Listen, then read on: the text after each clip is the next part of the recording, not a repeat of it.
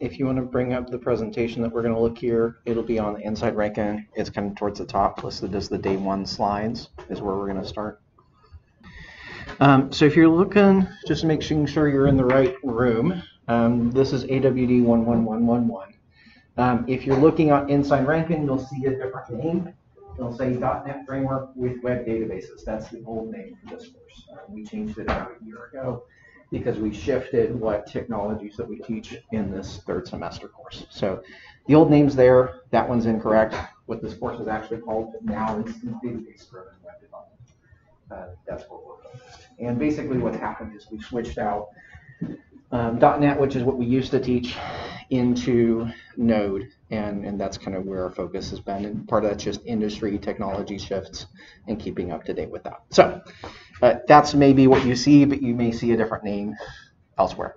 That's why, because we shifted that name around. If you're looking on inside Ranken, you'll see the course information and the instructor information towards the top. I've got a link here to perusal. Okay. This is what we're going to use for all of your textbook type reading. So there's a bunch of videos and a bunch of reading material that I'll be putting up there. Some of it's already there. There'll be more as the weeks go by. You may have noticed if you look through the bookstore, it said, hey, there's not a book. Well, because this is what we're using instead. It's a free service, so there's no kind of purchase cost for that survey, for this service. A lot of these pieces are things I've found online or taken and modified and kind of rewritten and compiled and put up there. So some of the stuff is things that are out there freely available in a way that we can kind of talk about them and discuss them online, which is going to be really great. Plus some things that I've kind of put together. Okay, so that's what you'll kind of have out there. There'll be a bunch of stuff out on perusal that we'll need to take a look at, and we're going to look and get started on some of that today. You know, I kind of looking around, I see I've got my class of a few of these I've seen like just a week ago because we were doing a summer class, and the rest of you I don't really know yet, so we'll kind of have to help me learn names and all those kind of things as we go forward. It usually takes me about a week or two to learn everybody's names, so forgive me if I don't know your name immediately, but I usually have that down pat by week 2. Okay, so one thing I need to do for today is I do need to take attendance. So let's see, just looking what's here. Michael Algiers, you're there, cool. Evan Arnaeus, okay, there. Chase Barden, there, okay. Parker William, yep. Brandon Carrillo, there, okay. Dawn and Michael Clark, not here, okay. Cody Gardner, David Jen, Aaron Larkin, okay, cool. Danny Lai, okay. And am I saying that name right? No. Okay. Adrian Smith. No, Adrian Smith. And Joshua Williams. Okay. Cool. That's good. Okay. So going back to the main page on the course, if you want to follow along where we're going to start, I'll have you click on the top here under Overview. You're going to click on AWD 111 Day 1 Presentation if you haven't clicked on that already. And we're going to pull this up. This is where we're going to kind of start and go over things. So I'm going to switch over to presentation mode and you can see what's here. Okay. So as we've kind of talked about this AWD 1000 Ranken Fall 2021, I'm Mr. Smith. I'll be your kind of teacher for this semester as well as next semester as well because I teach the mobile application development part of this as well, doing the Android apps, and so we do that next semester. And that tends to tie in a little bit with some of the things that we'll talk about here in terms of like REST APIs are kind of a big deal that we learn in this semester, and they really apply in terms of building mobile apps. So that's kind of the crossover point usually. as well as databases are an important thing when you're building mobile apps. So that also is a thing that you're going to see crossover. Kind of giving you some background of who I am. I've got a bachelor's in computer science, bachelor of science. I got from UMKC, got that about in 2010. So I've been out of college for about 10 years, suffice it to say. There's a lot of changes that ended up happening around 2010. So I've seen things shift in the industry a lot, kind of between then and now. During 2011 through 2017, I worked as a software developer at 2 local companies here. The first company I worked at was doing radiation therapy planning at a company called Elekta, and Swedish-based company, but that's what we were doing, primarily in C++ and MFC and doing that kind of thing. The actual program that I was working on, I think, was originally created in the 70s. So there's a lot of dated things, but we did a lot of update between, we had C down at the bottom end, but a lot of the code I actually ended up writing ended up being C#. That also had to talk to C++, so that was kind of an interesting architecture to work in. After that, I went to work at a company called Biomedical Systems in the area over in Maryland Heights, and we did electronic patient-reported outcomes, and what that meant is we had these Android devices that we would basically give out to patients. They would take that home and complete surveys on that on their own time as part of a drug trial. And so part of my work there was kind of working on that mobile app and gathering the data. I did a lot of server stuff, especially a lot of database stuff in terms of transferring that data around between the mobile apps and the web component of that and the reporting and all those kind of things. So that's kind of where my background is. I started teaching here in the fall of 2017, so I've been teaching here for about 4 years now, coming into my 5th year of doing this. That's kind of where my professional background sits. So I've got 6 years of experience out in the field before I even started teaching here. And there's a lot of hobby projects that I still do on my own time to kind of try and keep myself up to speed. In terms of languages, I know there's a lot of stuff that I can speak to. There's a lot of stuff that's well beyond even what we teach here, because I do this stuff for fun too. And I've been coding, honestly, since about 16. So I've actually been coding for about 20 years, all told. So there's a lot of things I picked up along the way. Some of these tools I've used for a long time. Some of them I will never use again, and I'm okay with that. Because industry shifts, right? So industry shifts all the time. There's technologies that come in and they come down, and so there is definitely a place for keeping up to speed with those technologies, if that makes sense. So some of the ones I'll have it on the next slide. The main one we're focusing this semester is on Node. I'll also be using MongoDB in there as primarily our database. So that's kind of where we're going, but I'll talk about a little bit more with the specific technologies that are our focus for this semester. You've taken first semester already, so hopefully you learned some HTML, some CSS, and some JavaScript. In this course, I'm really going to assume that you have a good foundation of that. We're going to be building on top of that, but more than likely, wherever your JavaScript skills sit at, you're probably going to have to move those forward. There's a lot of things that's happened in the JavaScript world. In fact, I think the book that you guys went through was like the 3rd edition book of the Muroc one. My summer guys, we went through the 4th edition. There's been a lot of changes between those two things. So what it comes down to in the last 5 years, I'd say, 5 years or so, there's been some radical changes to JavaScript as a language. Unfortunately, the book that you went through wasn't up to date with all those things. So when we get into the JavaScript portion of this, we're going to really have to talk about some of what those new things are, what are the new language features in ES5 and ES6, and some of the newer things that have come along after that as well, just because there's a lot of kind of shifts in the technology and the languages. You'll find even in the documentation for some of the technologies that we are going to use, some of those are even that haven't kept up with the last 5 years, so it's kind of things you have to just know. There's new ways to do things, and there's old ways to do things, and just being aware of that. Okay, so the JavaScript that we write this semester will probably look a little bit different than the JavaScript you wrote in the first semester.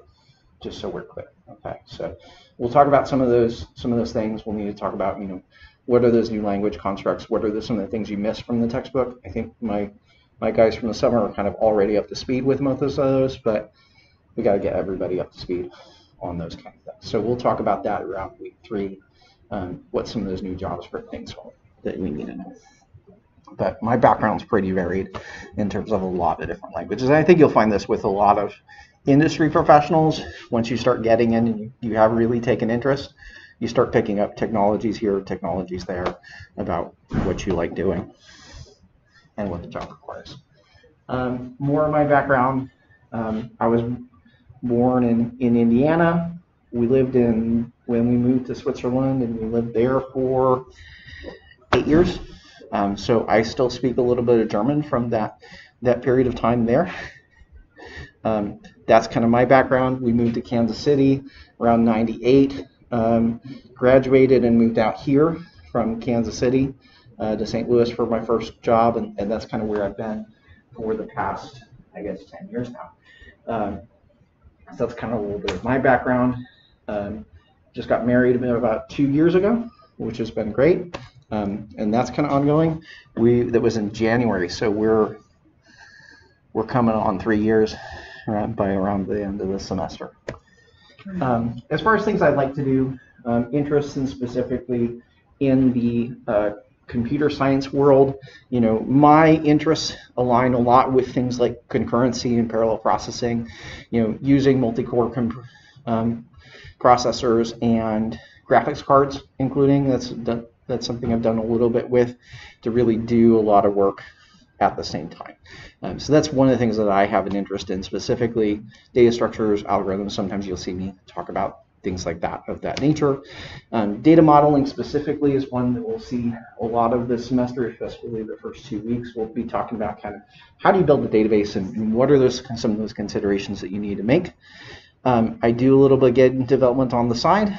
There's, I'd say, in terms of projects, I'd say at this point I've done somewhere between 10 and 20 different games, game projects that I've kind of done, and mostly over a kind of a weekend sort of things, little small projects. CI/CD, let's talk about continuous integration, continuous delivery. It's one thing I've also kind of got an interest in. This is really important in the modern world. It's a little bit beyond the scope of what we'll talk about here in this course, but it deals with kind of taking the code that you have and immediately trying to get it tested and live on the website without you having to do too much interaction with that thing, or also picking up issues before users see them. So that's kind of interesting there.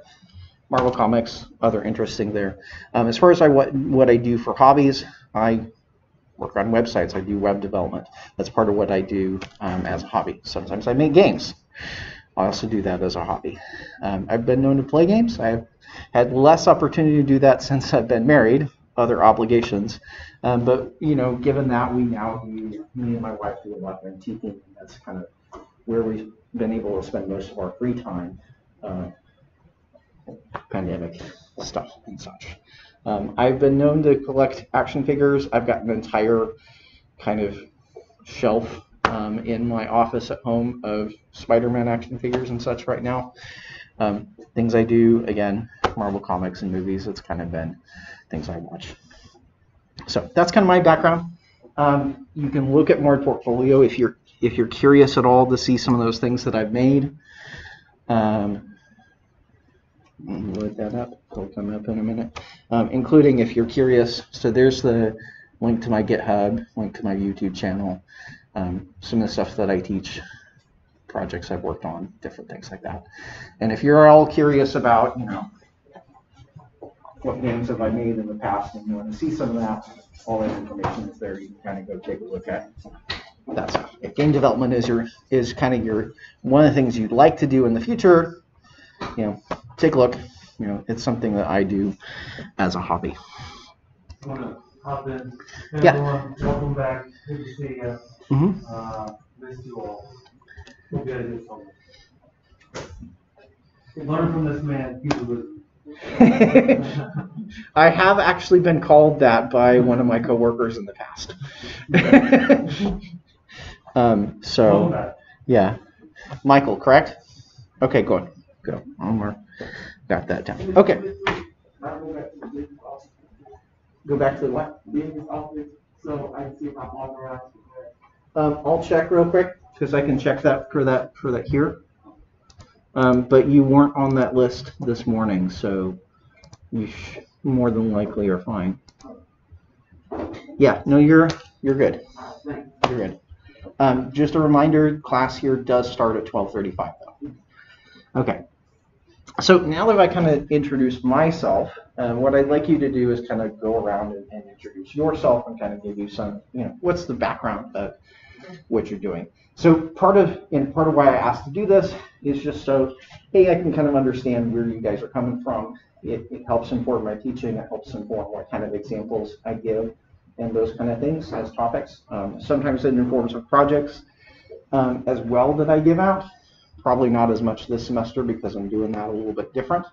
But it also just gives an opportunity for you to connect with your other classmates and kind of see where you have shared interests and maybe people that you might like working with or collaborating with. So that's kind of why we're doing this. So I'm going to start from that side. I'm going to kind of move our way around. Right. So there's my questions. What is your name, etc. Go. So that's kind of the intro. So you kind of have some idea with names and faces together and where people are at and kind of you guys as a group where you kind of fit. One of the things I'll say, from Ranken's mission, our goal is in 2 years in this 2-year program to kind of get you to a point where you're ready to go out there and get a job. Like that's our goal. Our goal is to get you those skills and the proficiencies and all those kind of things, the knowledge you need to just go out there and work in the industry. And so this course is really a big part of that, a big part of that mission, because one of the biggest things, like the biggest areas of jobs and web development and stuff that is available out there, most of them are web development jobs in terms of programming, and most of them involve a database, right? So this is kind of like the key part of the program that makes it all work. And so some things that you've learned up until this point are helping to set you up to where we're kind of going. From first semester, you learned HTML and CSS and Bootstrap, and so that factors in terms of building out the front end and making it look good. But it also doesn't, but at the same time, you didn't really focus a lot in the first semester on all the magic, all the things that are going on behind the scenes to make something work, whether it be Amazon or some other e-commerce platform, whether it be Twitter or Facebook and all the social media platforms. There's a lot of stuff that happens behind the scenes working with databases. You learned a little bit about that in second semester when you looked at C#. You learned kind of some programming fundamentals, some object-oriented programming. I think you guys even touched on a SQL database a little bit, right? Microsoft SQL, right? So you maybe have a little bit of introduction to databases and whatnot. So that's actually kind of where we're going to start this week. We're going to get back in talking about databases and specifically SQL databases. I'm probably going to go a little bit deeper on some theory aspects that maybe you didn't have a chance to do kind of at the end of your C# semester. So we're going to be revisiting a lot of the topics and kind of really focusing on the theory of that. How do you build databases in the first place? How do you design them? So that's kind of where that fits in. And so again, one of the things that we see from that is, we're trying to prepare you for employment.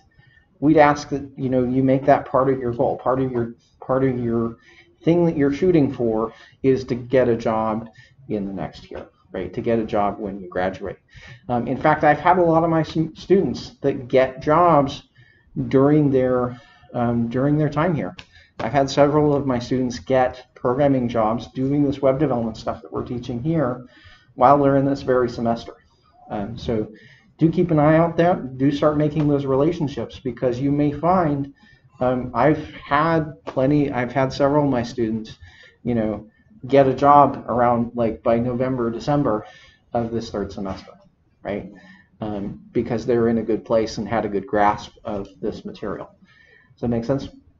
So definitely one of the things I encourage you to do is really keep an eye out, take a look at We've got our job board for Ranken. Get signed up for that. Keep an eye on what's out there. Look at other job boards. Keep in mind of what's there. Go to the job fairs and kind of be involved in that. Okay.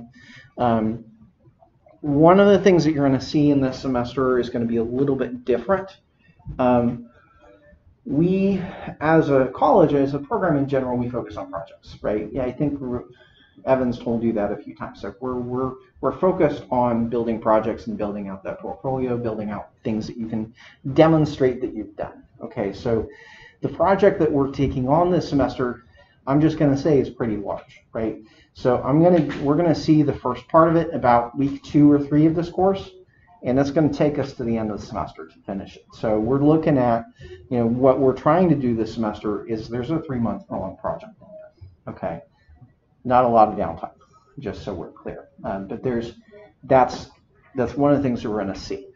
Previous classes, you've probably done a lot of little projects. Here's a little project here. Here's a little project there.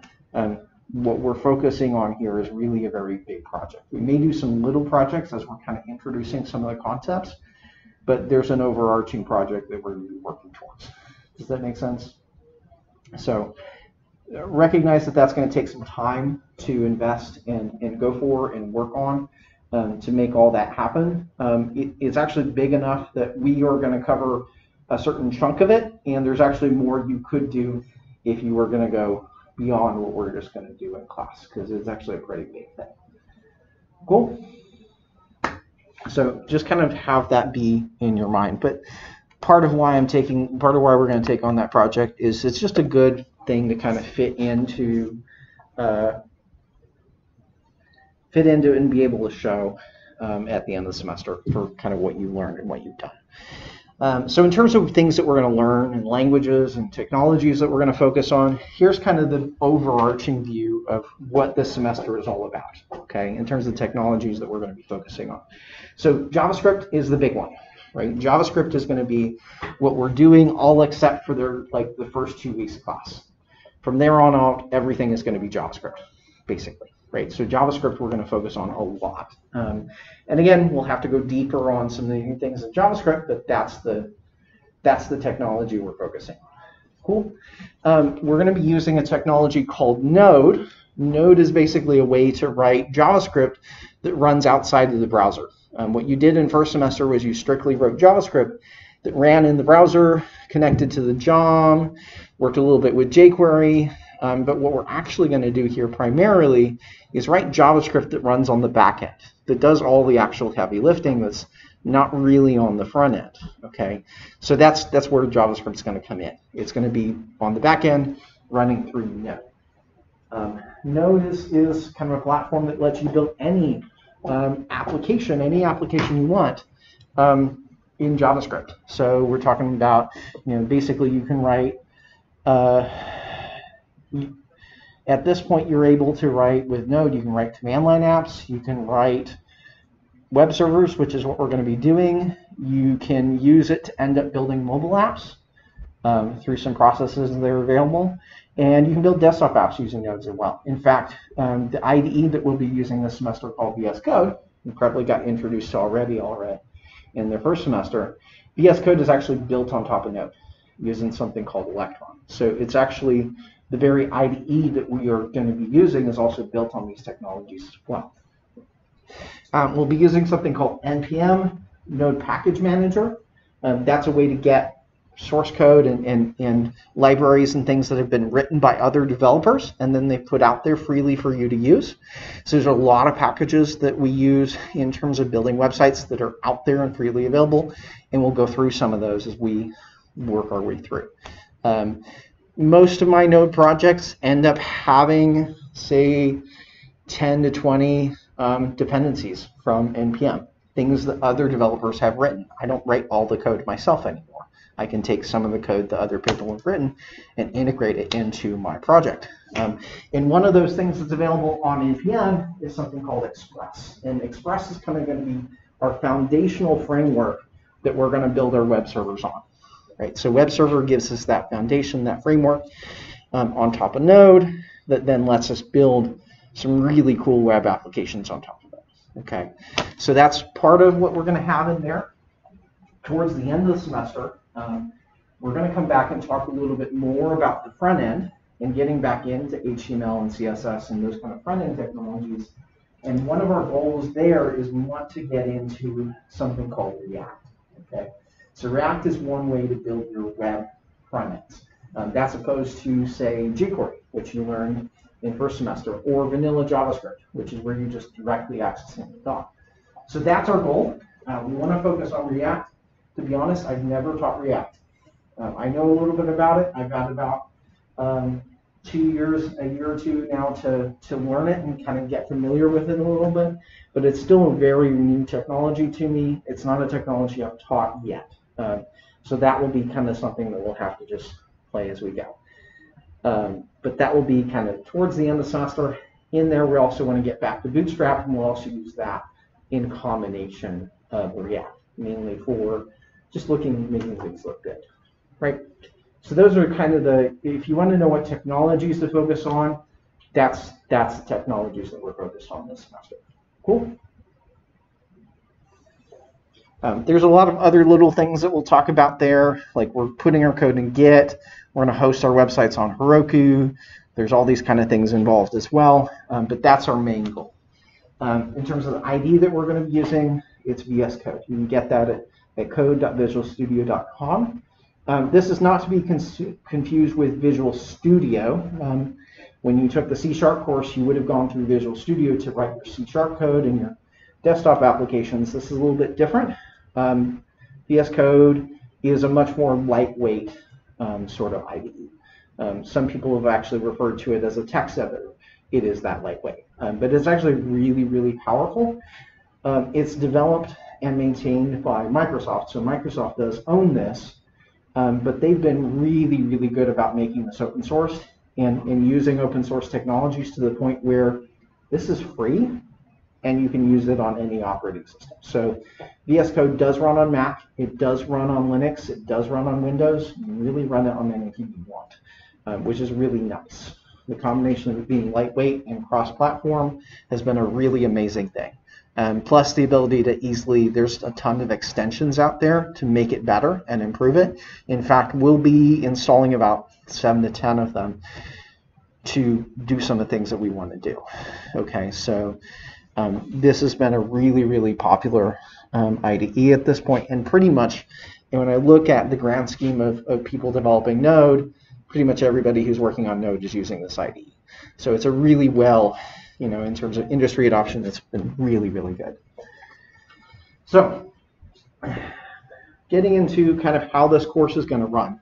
One of the things that I want to do, and one of the things I've started shifting to, and we saw a little bit of this in the summer as I'm kind of trying to figure this out, is this kind of flipped classroom model. Okay. Traditionally, what we do in terms of how courses run is the traditional course is like, well, the time you spend in class is mostly the instructor lecturing and such, and then you have to go home and do hands-on work. As Ranken, we've had a different kind of tact on that, so that's been a little bit, not been as much of our case, but I'm trying to push more towards us doing more hands-on, even though we have done.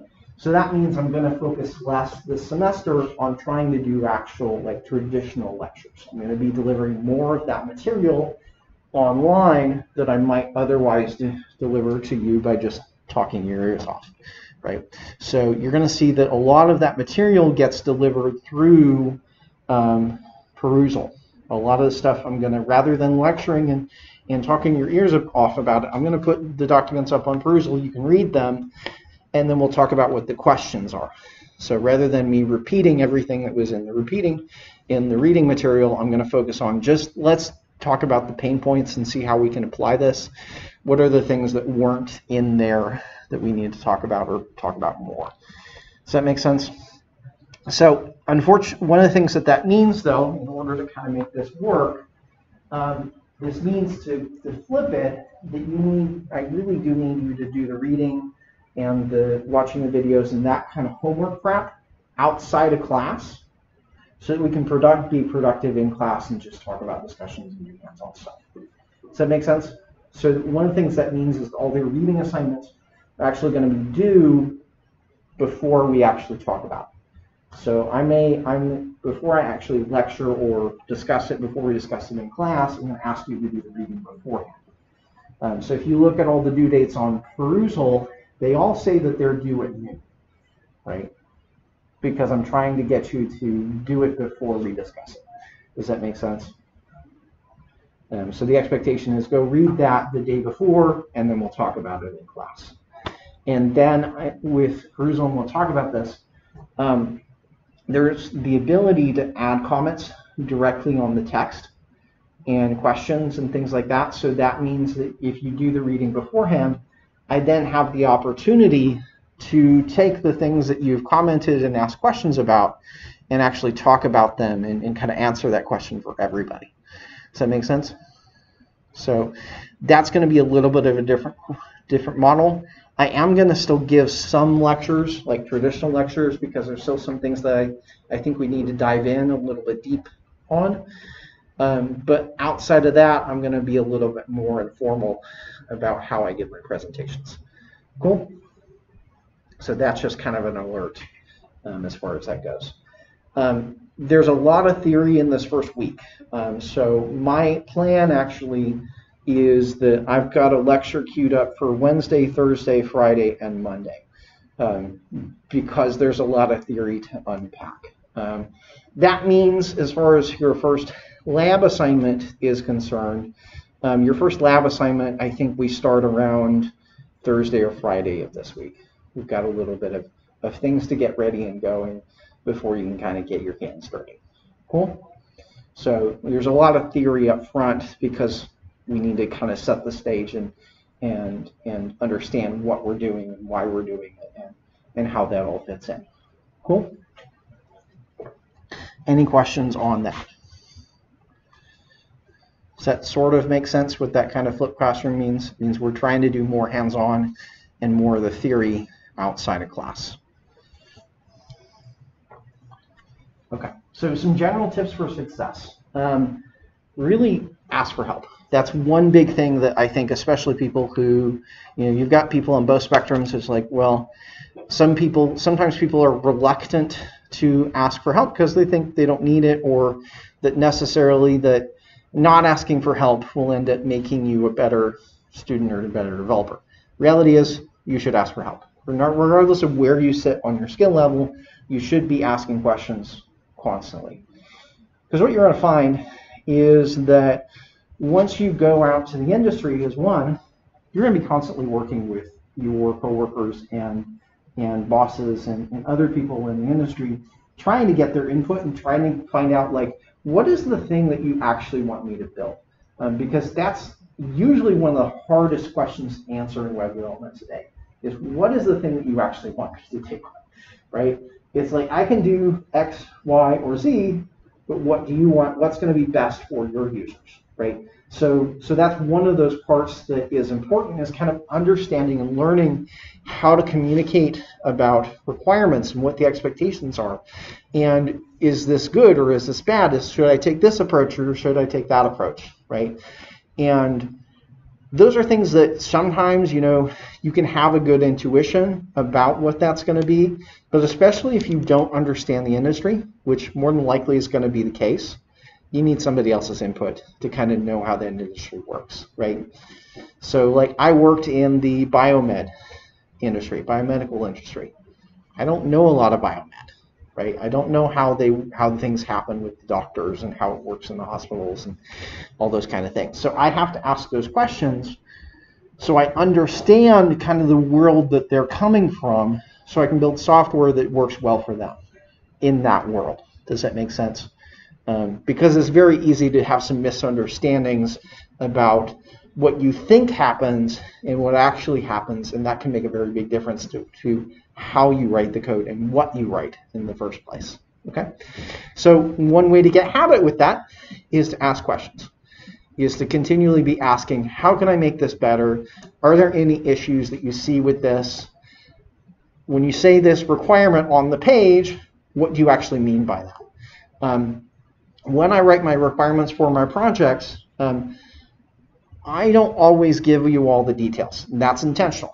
Okay, I'm not always going to give you all the details of what you want, what I want you to build. I'm going to leave some things a little bit vague. I'm going to leave some things open for interpretation for a few reasons. One, I want to have you have a little bit of creative freedom, some amount of creative freedom to kind of come up with a solution for it, because that's something we do in the industry all the time, is we need to come up with creative solutions to problems. It's also an opportunity for you to ask a question and say, this is how I'm interpreting that. Is that the same way that you see it, right? And so sometimes there's a little bit of vagueness in the project requirements in the project spec, because, and that's intentional, because that's what we see in industry. Does that make sense? More than likely, whoever you're working for, whoever's telling you, this is the software, this is the thing I want, doesn't actually know what they want. And in fact, they might change their mind in the next 2 weeks. Right? That happens all the time. I've seen so many cases where it's like, okay, we built what you had asked for, and then we find out a week or two later that, well, maybe you wanted something different. So that's important, right? To get in that habit of asking me, asking other students, like, what do you think of this? Is this a good choice, right? Is this a good approach to the UI, right? Is this a good approach to making it usable? So that's something that you should be asking for, even if you think you have all the answers, even if you think your software is perfect. It's a good thing to go and ask, right? It's a good thing to go ask for input, and then, of course, the other flip side of that is if you're asking for input, you've got to apply that input. You got to take it and you got to improve your program using what you want. In terms of, we talked a little bit about the flipped classroom model. That means you really do need to take a look at the stuff on Perusal, mostly the reading assignments, and there's some videos in there as well, and make sure you do those before class so that we can really have a productive discussion, given that you kind of have that foundation of, like, you kind of understand where we're going. Cool? If you're missing out and falling behind on the reading, or if you're not doing it before we talk about it, it's going to be a lot harder for us to be productive in that discussion about the reading if you've got no clue what we're talking about. And that usually means that you're going to be just sitting there and you have no idea what we're talking about, and you're missing out on valuable information. Okay, so that's really, really important. So make sure you're reading those online materials. There are going to be some cases where even the materials there are only giving you a part of it, or there's additional information that you need to go and do. And specifically, that means, hey, go read things beyond just the textbook, beyond just what's on Perusal. Go search out online documentation to fill in some of those gaps. In fact, there's some places on the calendar already where I've got that filled in, where there's some things that I can't easily get into Perusal, so you're going to have to kind of look them up separately online and kind of read through the documentation about those particular concepts. So we'll talk about that as we get to them. But there are a lot of valuable resources online in terms of reading, where you can learn a lot more beyond even just the kind of the textbook, the reading materials that we have.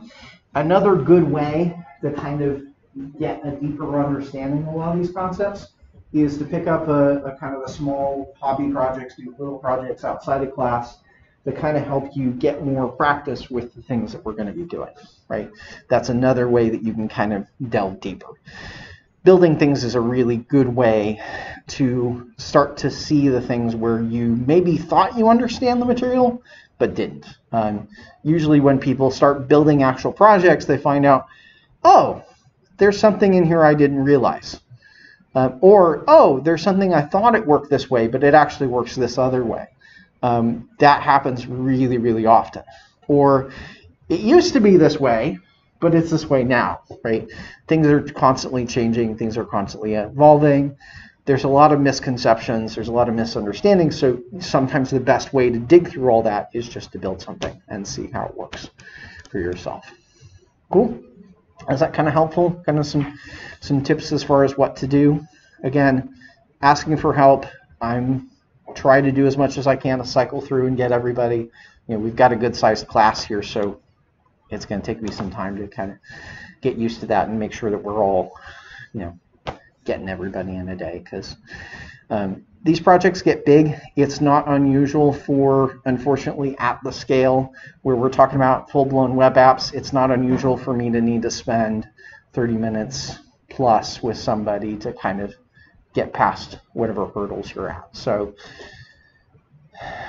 if I'm sitting too long with somebody, you can try to get my attention so I can kind of try and move around, but just a fair forewarning that sometimes things just take time. Cool. Just because there's a lot that goes into projects of this size. Okay, so let's talk about the syllabus. I'm going to pull the syllabus up and we'll kind of go through some of the different parts. Okay, I'm going to go back to inside Ranken and pull up the syllabus here. I need to get to my course, log back in. So the syllabus is like the second item from the top.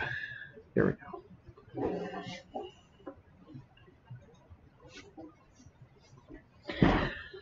So will be the details there. We've seen some of this thing. We're going to be Monday through Friday is our schedule. 12:35 to 4:25, and we've got 80 sessions this semester.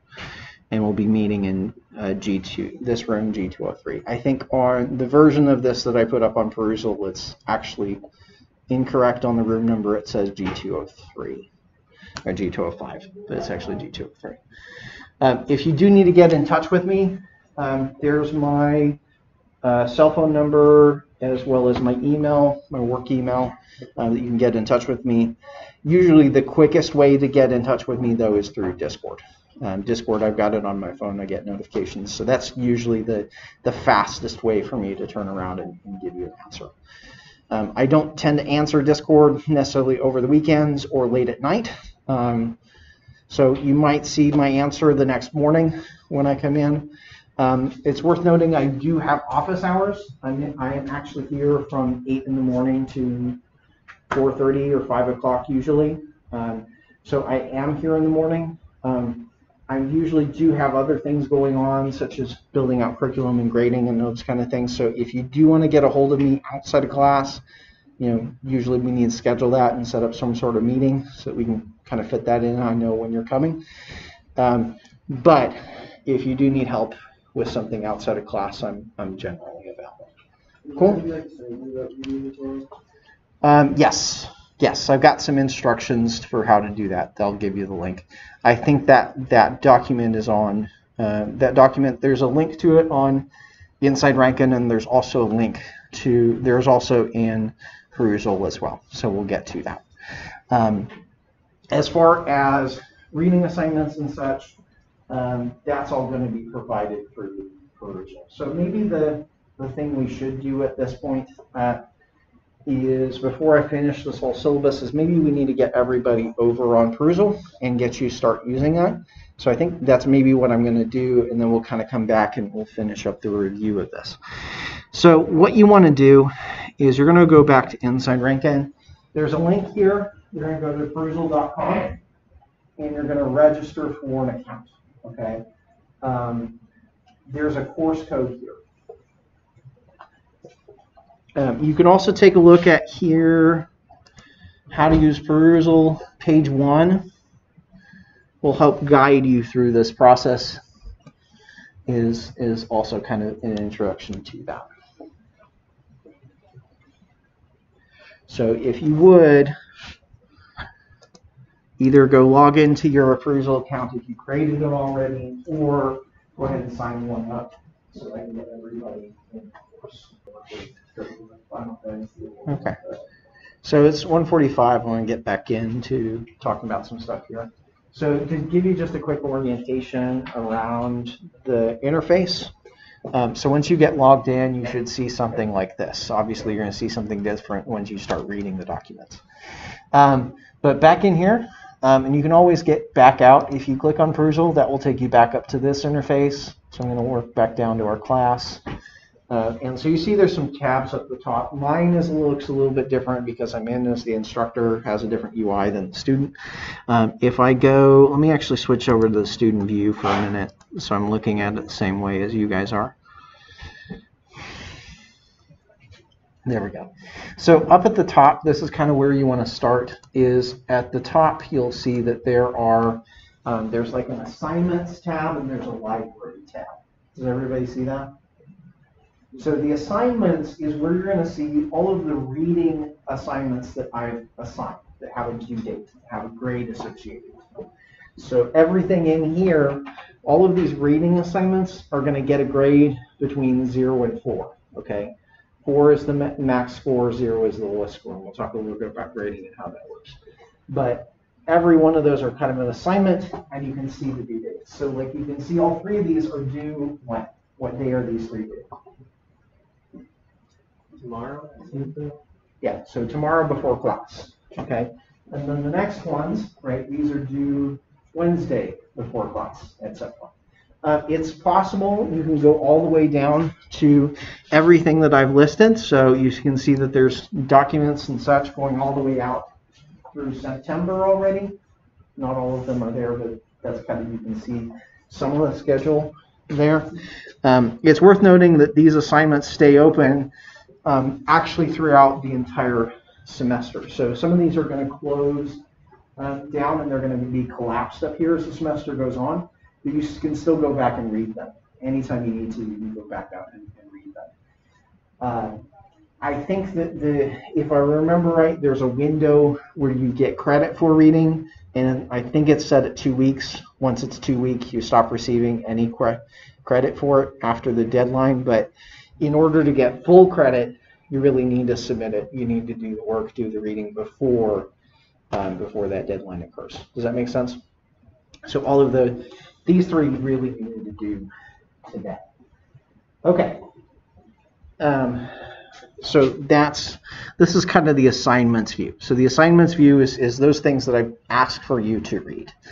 If you go over to the library tab here, the library tab is where all of the files that I've uploaded live. Okay. So I upload them first to the library, and then they appear here for you as assignments as I've assigned them. So you can also kind of see through that view, see all the stuff that's up there, right? So I can look under classroom management, I can see those documents. I can look under MySQL, see some of the stuff that's there, etc. So that can be a place to look, but more than likely you're going to want to go through the assignments pathway directly, because that's where you're going to see the things. Cool. So most of the time when you're working with Crucial, that's where you're going to focus, is in this assignments area. Now, on the left, you'll also see there's a few other tabs and a few other pages. So for instance, I can go to My Scores. If you go to that page here, you'll see that there's the assignments listed, and there's a column for your scores, right?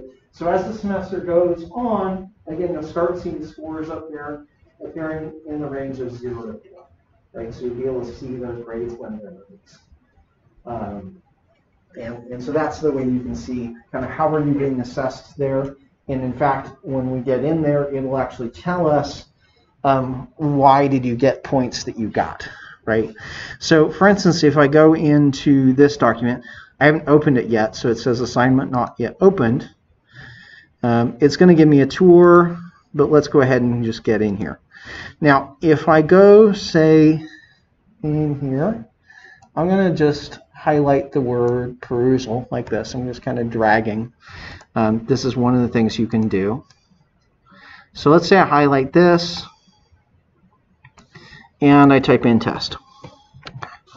So I'm going to just type in something just there real quick to test it. That's put in an annotation. Okay. So every annotation you can put in like that. You just highlight something and write whatever you want. Every annotation you do is going to get a score from 0 to 1, 0 to 2. So it can be a 0, it can be a 1, it can be a 2. We'll talk about why that is, what that means, but each of those will give you a score. There's some automated grading in there where it automatically tries to guess that. I do have to go back afterward and correct it, so sometimes you'll see your grades go up and down as I go fix the automated grading.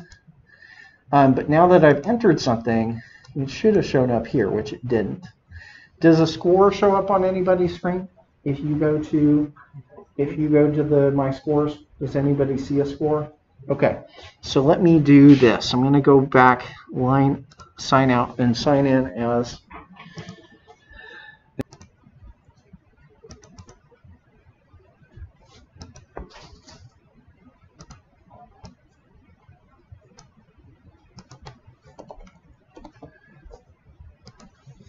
Okay, so now there we go. So once you start getting scores, these I don't generally release until after the due date. But once you have that in there, you'll be able to see kind of a breakdown of how you got that score.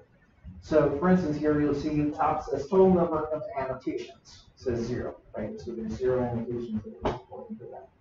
And there's a little star. So in order to get full credit for these assignments, there's kind of setting in there, there's a threshold. You need what we call 3 annotations, 3 comments, in order for you to get the full 4 points. Does that make sense? So that's one part of that. A big part of that is annotations. It'll also kind of show you an average of what those annotations scored and kind of the distribution of that thing. So there's a lot of factors that go into that grade. Part of that grade is the annotations that you do. That's the biggest part of it. There's also points in there that you get for just time you spend reading it. It doesn't actually keep track of how long you have the document opened and read it. It also tracks how many times you open it. It's because one of the things that we see is that if you start doing the reading early, that leads to better, early and kind of piece by piece, that usually leads to better understanding. So rather than trying to sit down last minute and read the whole thing, kind of pick it piece by piece, maybe read an hour here, or 15 minutes here, 15 minutes there. That means that you're going to keep reopening it, and that also gives you points. So there's a lot of different ways in here, kind of by actively engaging in the reading process, you'll get those credits. Okay, that makes sense? So that's part of what's going on here. Okay, so My Scores is where you're going to see those grades. Notifications, you may see things pop up here. Mainly that's going to be when somebody else, say, replies or comments on your stuff. You may get a notification about that, or a discussion to kind of go back to. You can write some notes in here if you want to have some private notes that not everybody sees. You can do that. So you make notes on the text as well, and those kind of things. So let's go back to the. Yep. Yes. Yes. In fact, if you read the document, it's actually described in the document itself. So that's kind of the introduction to the interface, so you know where kind of things are. So the next thing I want to ask you to do is actually go read through this document. As you're reading through this document, does everybody see these little circles on the left? Okay, those circles are all the other students that are in your class that are reading right now. So you can actually see that other people are reading at the same time that you're reading. You're actually reading together. Okay, so if you're on at the same time, you'll see that, and you can maybe discuss it, just talk about what you're reading. Okay, but the main benefit here is kind of as you saw, I can highlight something, and then I can write a comment. Right? We call this an annotation. Okay, and so it's kind of a social media sort of reading platform. Does that make sense? And so I wrote a test here. Somebody else can come in and comment and continue that thread. Okay, so I'm going to get out of the student view. I'm going to get back to my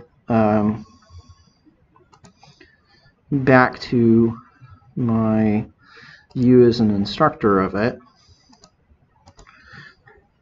So what I ask you to do at this point is let's just take some minutes. Let's see, how many pages do we have here? Let's say there's 5 pages. Let's take 30 minutes here and give you a chance to read through this and play with the features, try to have some discussions. see how this works as you read through the document. So let's take the next 30 minutes. You can read through this and you can kind of talk with it about with your classmates. Okay. So if I can bring you back and get your attention again, we'll kind of, now you've gotten some intro to kind of how the tool works, how Perusal works. Hopefully you're starting to kind of understand where it fits in as far as this course is concerned. A few things to note.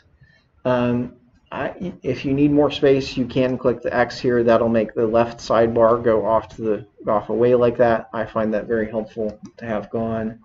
And if you ever want to take a look at what other people are writing, you just got to click this, all conversations, and you'll be able to see all of the different conversations that have happened on that document. In fact, it's kind of grouped by page. So page 1, page 2, page 3, and page 4, page 5. So you can kind of see what all is going on if you want to go look at the document as a whole. So I'm going to jump over to the syllabus now and kind of look at that here. Okay, so let's start from the top. So we kind of talked about Perusal. That's how we're going to work through this. Program level outcomes. So these are kind of the goals of where we want you to be at when you finish the 2-year program. You know, what are the things, the skills that you need to develop. So this is kind of the goals that me and Evan and such have come up with as far as what we're shooting for in all 4 semesters. And a lot of it kind of correlates to different individual semesters. So first one being develop and design websites that use the latest versions of HTML, CSS, JavaScript, and modern JavaScript libraries. So that would be what you did in kind of your first semester course, that intro to those. Troubleshoot and implement applications using object-oriented programming principles would have been your C#, your second semester course. And then we're here, build data-driven web applications using JavaScript, Node.js, and database management systems. So that's where we fit in this semester. That's our main focus. And then finally, use a version control system to manage your code. And so that means having a kind of centralized repo where you can commit it, and multiple developers can commit it, and kind of getting practice with that. With that, well, you've been learning Git, right? So Git is that version control system that we're learning. You're teaching it. You can kind of read the course description to kind of understand what this course is about. We've got some kind of outcomes that we'd like you to get through this course. And so those are kind of some of the things that I'm shooting for to make sure you learn and know how to do. So things in there include using CSS and Bootstrap to design responsive websites. That's still part of this semester because that's still part of what we want you to get out of. You kind of learned how to do it first semester, but you still need to know how to do that, still apply those skills, so there may be some review involved to go back and relearn that. And we'll talk more about that at the end of the semester. Node.js, Express.js, modern JavaScript. We're going to be using those together to build web applications, as I've talked about. We're going to be learning how to develop web forms that can post data to the server and get results back. So that's another part of this. First semester, you learned how to start writing forms, but all of the logic to that was constrained to the browser itself. So we're going to be building forms that can actually send data to the server. The server can do whatever processing with it that we want, and validation, and all those kind of things. And then when it gets done, send the results back. And so you've got kind of JavaScript actually on both sides. You've got front-end JavaScript where the form sits, and back-end JavaScript, which is where you're sending it to. So we're going to see both of those layers. That's part of what we're doing here. Also, to use a database management system to persist, manipulate, and query user data. This week, we're going to talk about a database called MySQL and focus on talking about relational databases in the SQL language. And then in about a week, we're going to jump over and talk about MongoDB, which is a NoSQL database. So it's a little bit of a different hierarchy, a different view model of working with databases, but it's actually really, really cool and pretty easy to learn. So that's where we're going to sit with that. Most of our work will actually be with Mongo, but we're going to start doing MySQL first. And then also build web APIs, Web APIs are things that on the back end you can call. You kind of think of it as a group of functions. So you can kind of call this function from your front end, and it can do things, and then you can return the results back. So we'll be building APIs for that, and we'll be calling them with something called Ajax. You may have learned a little bit about Ajax in the first semester. I think we didn't get to it this summer just because of time constraints. So I'm like, well, we'll cover it when we get here. So that will be primarily through something called the Fetch API, which is a newer API in browsers. So talking about policies, the attendance policy is a little bit different this semester than maybe what you've seen. We are basically going back to our traditional in-person model with a few slight modifications. Last year we suspended this and we went to primarily a hybrid model. I think that's where most of you guys were last year, is we were kind of doing most of our work online, most of our work remotely with the option to come in, right? And so that's kind of where we were last year. That's not where we are today. So attendance in person this semester is required, is expected. This is going to run as a regular seated course, which does mean that I want you here every day, in person. The attending remotely isn't really an option. So just to read some of the verbiage, though, that is new, it says to prevent students from feeling pressured to attend seated courses in fear of exceeding allowable number of absences during a pandemic, the procedure for enforcing the attendance policy for seated face-to-face course will be modified a bit for the fall 21 to 22 semester. And the attendance procedure is as follows. Okay, so this is mostly the normal attendance procedures that we would do pre-pandemic with some changes. So let's talk about what the attendance policy is now. So the allowable number of absences is based on how many sessions we have. We have 80 sessions. So that puts us at 6 allowable absences. You can have up to 6. If you get to 7 absences, then you get dropped from the course. Okay, so that's where that sits. Realistically, we don't want you anywhere near 6. If you're near 6, then that means you've missed a whole 6 days, and that's going to put you pretty far behind. So your goal should still be to try and be here every day, but there's a little bit of leeway if things come up, family issues or other such, sickness, illness, whatever, transportation problems, all of those kind of things fall in there. There's some grace if things come up. Okay. One thing I would ask, if something comes up and it means that you can't make it to class, I need you to let me know, ideally before class starts, that you're not going to make it, or at least that day, so I know why you're gone and what's going on, and that way we can kind of make a plan to work around it and catch up with the material that you may have missed. Okay, so it's really important for me to know, that you're not going to be there and why you're not there, to kind of make a plan. It says, yeah.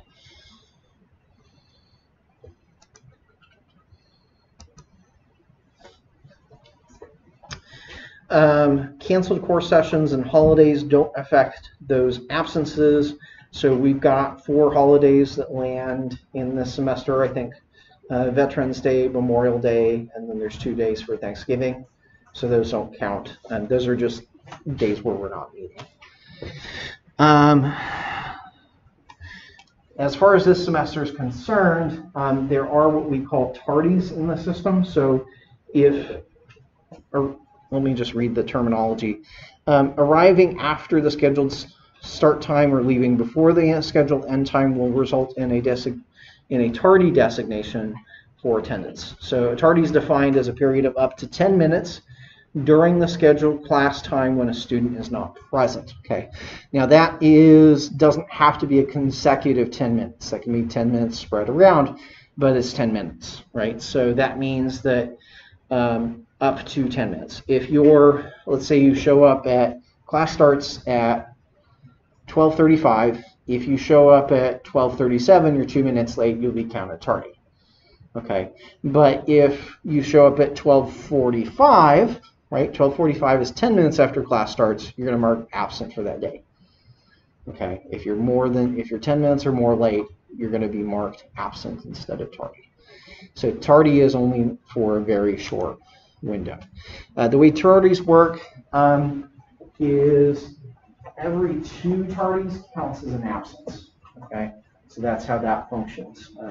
You really don't want to get those. Cool. Those weren't in force last year because of us primarily doing things hybrid. It didn't make sense. There wasn't a practical way to enforce tardies, so we didn't have them. But now we have them again because we're kind of trying to move more back to in-person classes. One way around that, and the kind of recommendation that I think Evan gave to the first semester class coming in, is to try and be 30 minutes early. And so if you try to be 30 minutes early, more than likely whatever happens with traffic or other things on your way in shouldn't be an issue. You're going to be on time most of the time if you plan to be 30 minutes early. I know that a lot of people tend to eat, as far as we're in the afternoon, a lot of people tend to eat lunch between 12 and 12:30. That's okay. I do that as well. Okay, but that just means you have to kind of be aware of that, right? It means that you may, and sometimes I have to do this as well and get better at it, but if you have lunch between 11:30 and noon instead of 12:30, 12 and 12:30, if you have the option to do that, that's going to mean that more likely you're going to be able to make it in on time. Cool. So, just plan your schedule. Try to arrive early. This classroom is always open because there's a morning class before here, so you can come in here as early as noon and get set up. Okay. That's what I would recommend to make sure you're not late. Now, under the case that you have been, if you are placed under quarantine by the Dean of Academic Affairs, which would be Shannon, or the local health department, you're going to be allowed to participate online. So if something comes up and you need to be quarantined because of COVID, then there will be an option to be remote. Now, that means a few things. How could you come into quarantine? Well, one of the ways is if you ever test positive for COVID, well, obviously you're under quarantine. If anybody that you were in close contact with gets tested positive, then you're also under quarantine. So it's not necessarily just that you have a positive test, but if somebody in your close circle has a positive test, you should be staying home. Cool? So would that include, someone's a good with? Yes, absolutely. So at work, somebody they work with is quarantined. Does that affect this at all? Yeah, so that's a good question. So if somebody in your house tests positive, regardless of your relationship with them, but if whether it's a roommate or a spouse or a child, then you should absolutely quarantine. You should tell me, we'll pass it up the chain, but you need to stay home basically for 2 weeks. If that happens, okay. Now, so that's like if your spouse tests positive or your roommate tests positive, then definitely. If your spouse, on the other hand, is kind of second degree, like if their coworker tests positive, then we'd still like to know. We'd still like to be aware and in the loop of those kind of things, but that doesn't put you on quarantine. So it's only if there's a direct one step between you and the positive test where we specifically say, yeah, you need to stay home. Does that make sense? So if that happens, if that requires you to miss class, we'll make it up. We'll figure something out, and we'll make online assignments for you to make that happen. Right? Cool. So that's one of the things that has been changed. There's some leeway there. If things come up, then you just need to let me know. You just let me know. It's like you're testing positive, somebody you know is testing positive, somebody you live with is testing positive, those kind of things, so that I can kind of pass it up the chain and we can make arrangements. So if you are in a quarantine situation, you're going to be able to submit your work online, whether that be through perusal, whether that be through inside Ranken, whether that be through GitHub. There's plenty of ways to do that. If there's a test day that you end up missing because of that, we'll figure that out and we'll reschedule the test, or we'll give it online. Cool. So that's just something to be aware of.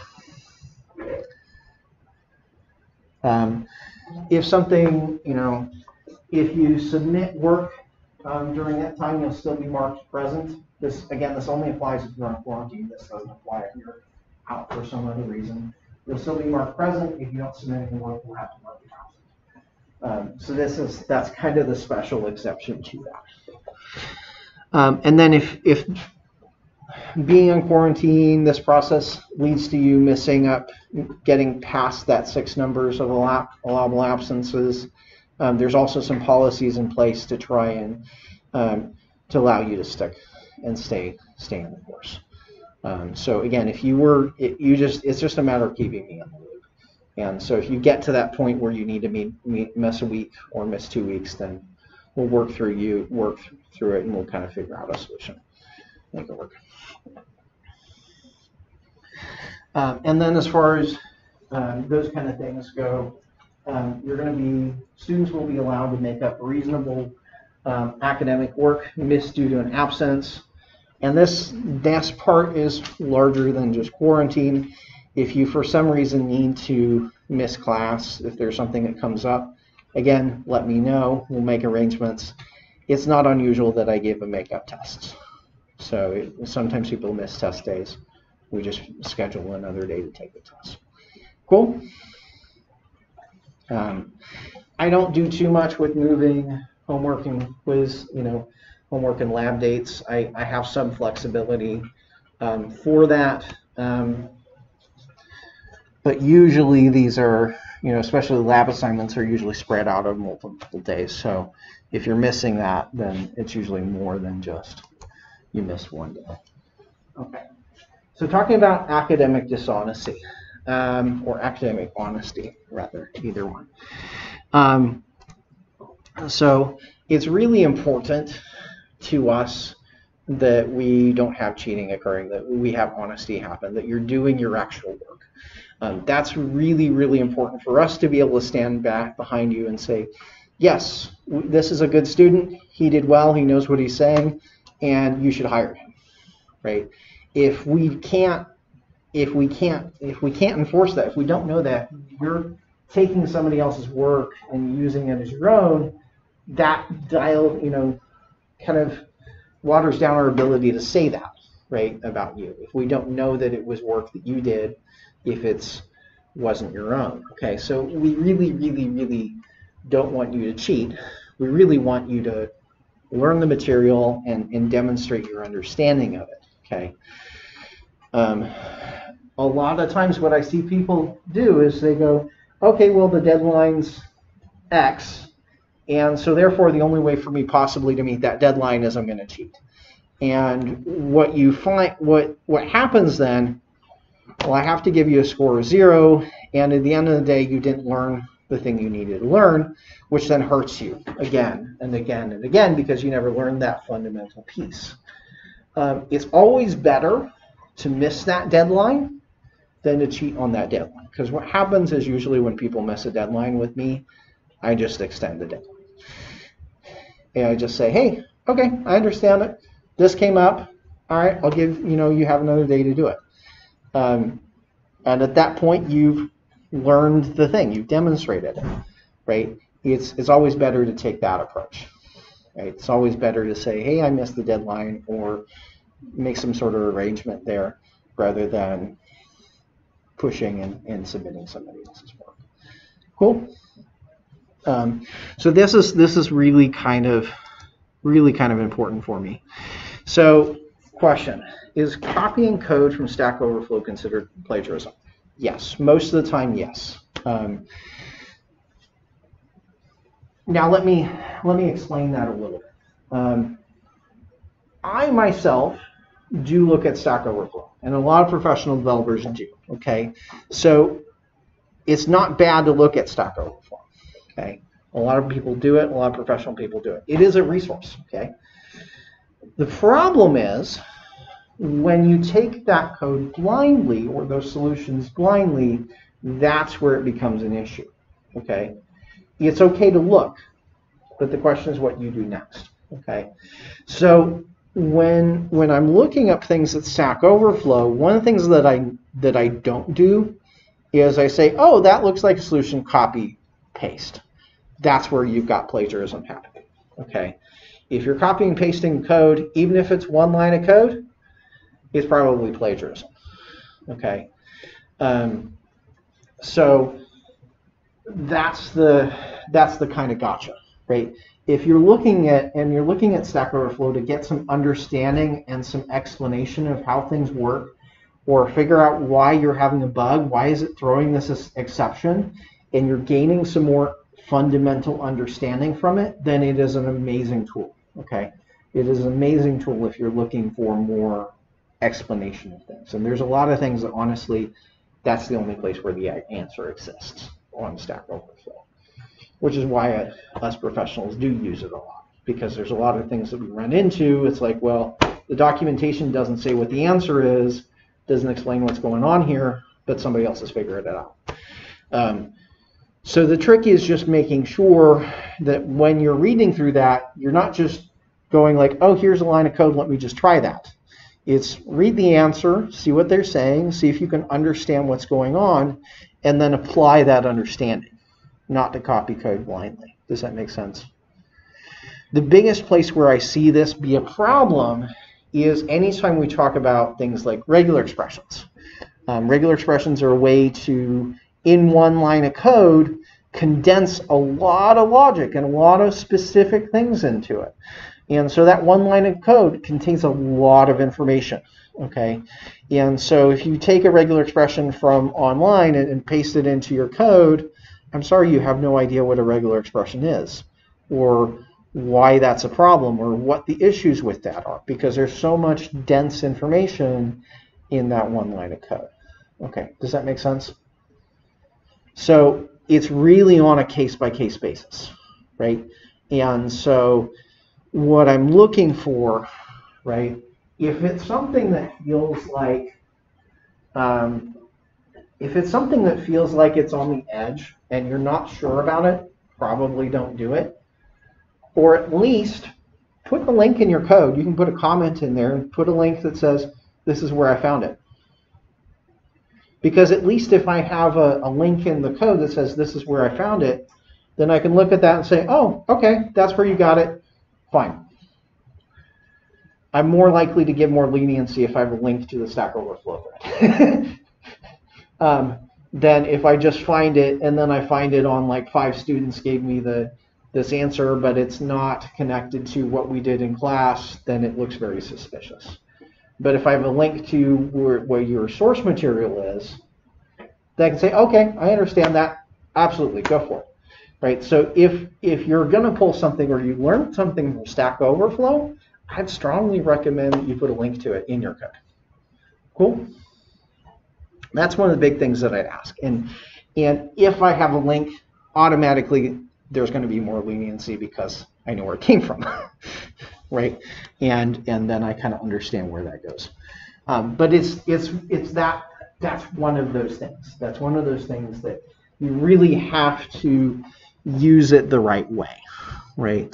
You want to use it in a way where you're using Stack Overflow to gain more understanding, not to like bypass the understanding process. And I can usually tell which of those two it is just by looking at people's general code flow. It's like, okay, I see you have this kind of understanding, or I can talk to you and kind of understand what that is. Okay. One very important side for this course, okay? One of the things that we do in this course is not just write code. We're also going to do some work with making designs, whether those be designs for your database or whether those be designs for the UI, balsamic mockups and such. Those kind of things are really, really important. In fact, your database mockup, your database design is in some ways more important, tantamount to code, okay? It's just as important to code. In fact, I'm liable to be more It's more severe if you copy somebody's database design than if you copy somebody's code, in fact, because there is so much that goes into that, and that kind of thing. Plus, all of your code's built on top of that design. So I really want to stress when we're doing these designs, ERD diagrams and mock-ups and wireframes, those need to be your own original work. You need to be creating those from scratch, completely from scratch, and not checking in with how other people have done it. It needs to be all your original idea, right? You need to build that and design that and come through that. I had one case a year or so ago, a year or two ago, where I had a group of students who worked on the same design together and then submitted as their own work. And obviously that's plagiarism, and to them that didn't seem like a big deal, but it is a really big deal. Like, that design is really, really important, okay? So let me stress that, okay? So this applies not to just the code you write, but to anything you're turning in, specifically designs even more, okay? And honestly, as far as designs are concerned, please don't show them to any. If you're going to make a database design, you're going to make a UI mockup, please don't show it to any of your classmates. Please keep that to yourself. Okay. There are some acceptable cases for sometimes when you're working with people on code, and that is a fine line, but there's really no space when it comes to designs. The only people that should be seeing your designs because it's just too easy for that to be stolen. It's way too easy to steal an idea from a design and not come up with that yourself. Cool? Inception. Huh? Inception. Yeah. Because the inception of that is, yes, exactly, one of the most important parts of the process is coming up with it. So that's really important, and that's going to be treated. Okay. And if I do find that case where you've got designs that have been copied, that's a case where you're going to find yourself restarting the project from scratch because it's that big. So sharing code over Discord, there's no acceptable scenario for that. If you're uploading code, whether it be Discord or anywhere online, there's no acceptable level of that. There's no like, here I'm going to upload one file or just this one piece. Any case of that is not okay. Cool? Are we clear on that? If you're going to look at somebody's code, if you're going to work somebody, I generally prefer not to have you looking at somebody else's code. But if you are going to do that, then do it over like a stream, like screen sharing kind of thing. We're looking at another person's screen. Because there's no case where even just any, there's no acceptable line where even any small part of code can be uploaded. Cool? If there's something you feel you really need, maybe from an example, for instance, that I've done, then talk to me and I'll give you the code for my example. Please don't try to get that from another student.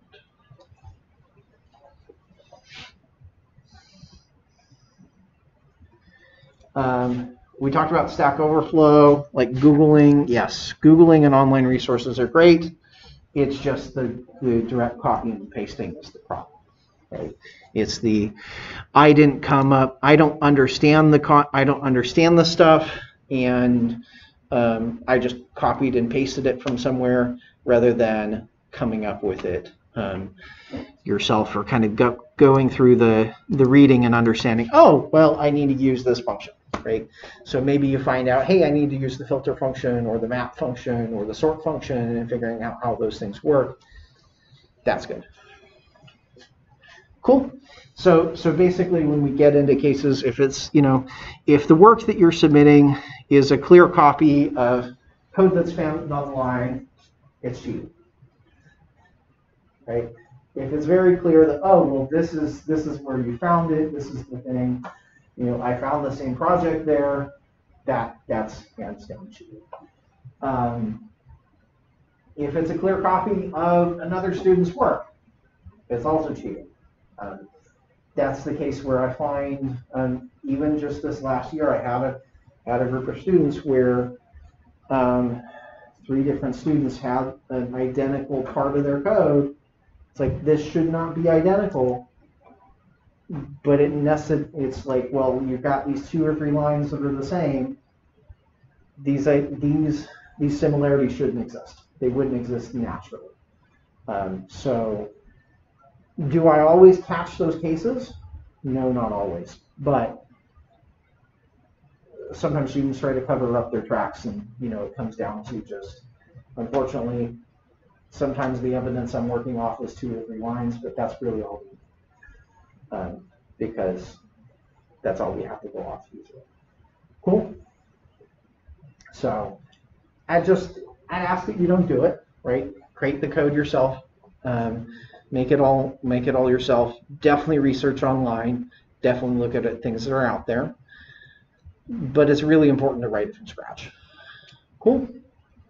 Any questions? Does that kind of answer that? This is stuff that I wish I really didn't have to deal with and talk about the fine lines of things, but it comes up all the time in this class specifically. That happens really often. Okay. If there is a case of any signs that there's plagiarism or cheating, that's going to give you a score of 0 on that assignment and a score of 0 for anybody that's involved. So let's say 3 people submit the same code. Well, all 3 of those people are going to get the same 0. It also traditionally has come with a does not meet.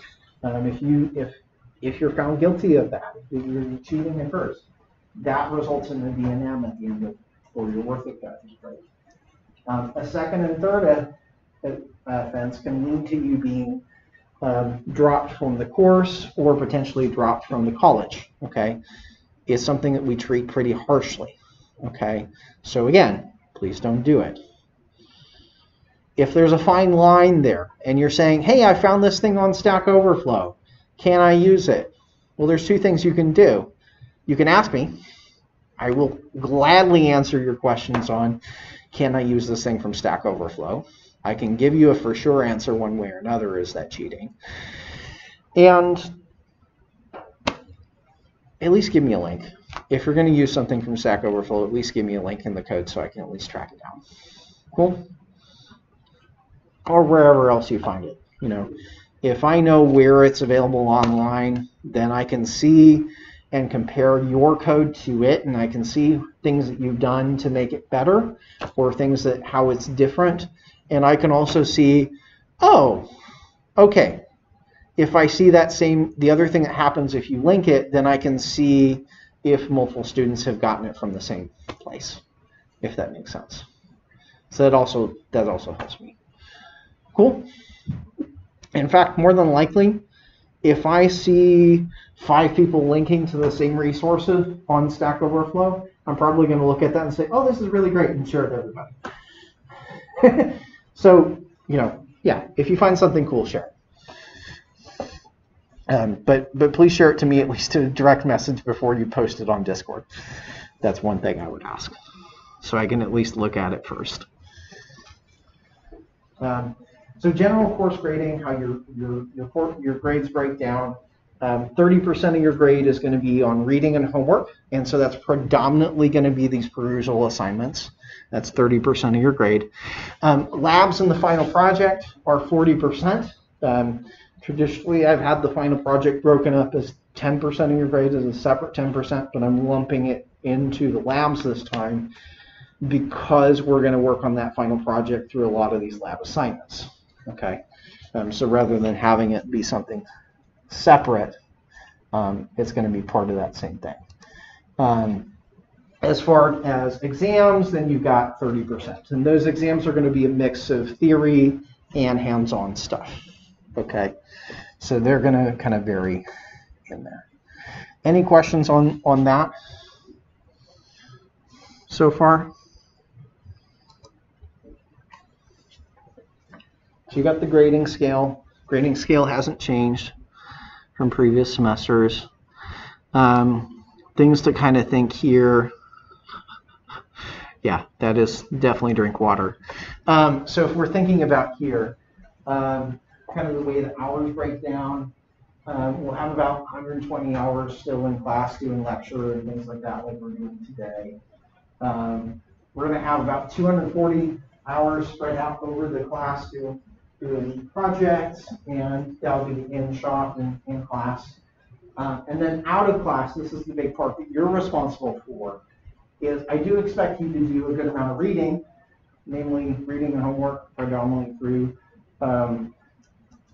perusal, and if there's any quizzes, I'm more than likely to put up a few quizzes on Inside Ranken. That would include that as well. Those are things you're expected to do. Predominantly the reading is going to be out of class. And then I also expect you to do a certain amount of working on the project out of class as well. Does that make sense? How this usually breaks down is it's kind of a minimum. It's about 2 hours on average, I believe, per day we're in class. So you say, hey, we're 4 hours per day in class. You're going to need to spend 2 hours per day, kind of as your average out of class doing reading and working on projects. Cool? So those are kind of the expectations there. I do allow late work to be submitted. I do have some flexibility there where as I said, if things come up, I'm usually pretty gracious about moving deadlines back a day or two if something happens. You are still expected to complete all the reading assignments by the due date. I don't have much flexibility on that, right? The reading assignments need to be done beforehand so we can talk about them, so we can discuss them. So I don't have a way, I don't really take late work in that sense in terms of reading assignments. You can still comment them, and after they're due, you still input annotations, and you will get some amount of credit, but more than likely you may not get full credit if you do it after the due date. Okay. And as that time goes on, the penalty in perusal goes up, right? The later it is, the more it gets penalized. So again, if you submit it before the due date, then you don't have to worry about it. You get full credit. Everything's good. As far as lab assignments go, I take lab assignments up to 1 week after the due date. If it's more than a week after the due date, forget it. Whatever grade, whoever you turned in, that's what the grade is, right? In general, as I take here, I take a 10% penalty for each day that it is late, not counting that. Yeah. So it's intended to be pretty lenient.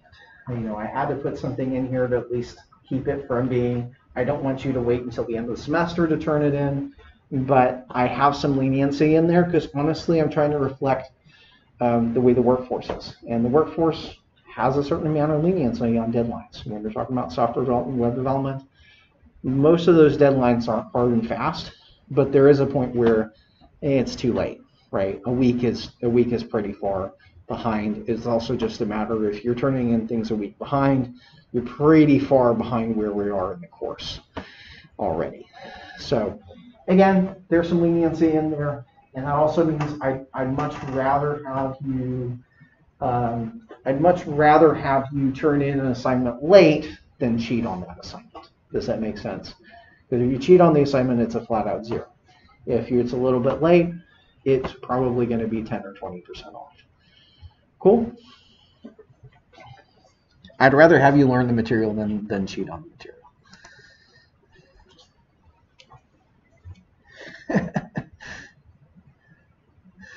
So usually what this means, and this is why I say this, if I can't download it and run it, usually this is a case that you haven't uploaded to Git. I get a lot of cases where people forget to, before they leave class that day, they forget to upload it. And so then I can't grade it when I'm trying to grade everybody else's assignments. So it kind of falls back later in the queue because I don't have it the time when I'm grading everybody else's. So that's one of the things to do, is make sure that when you're, if you make sure that you're regularly committing things to Git and getting it up there, then that's good. But effectively, if it's not uploaded, I have to treat it as late. Does that make sense? That's usually the problem, is it just hasn't been uploaded.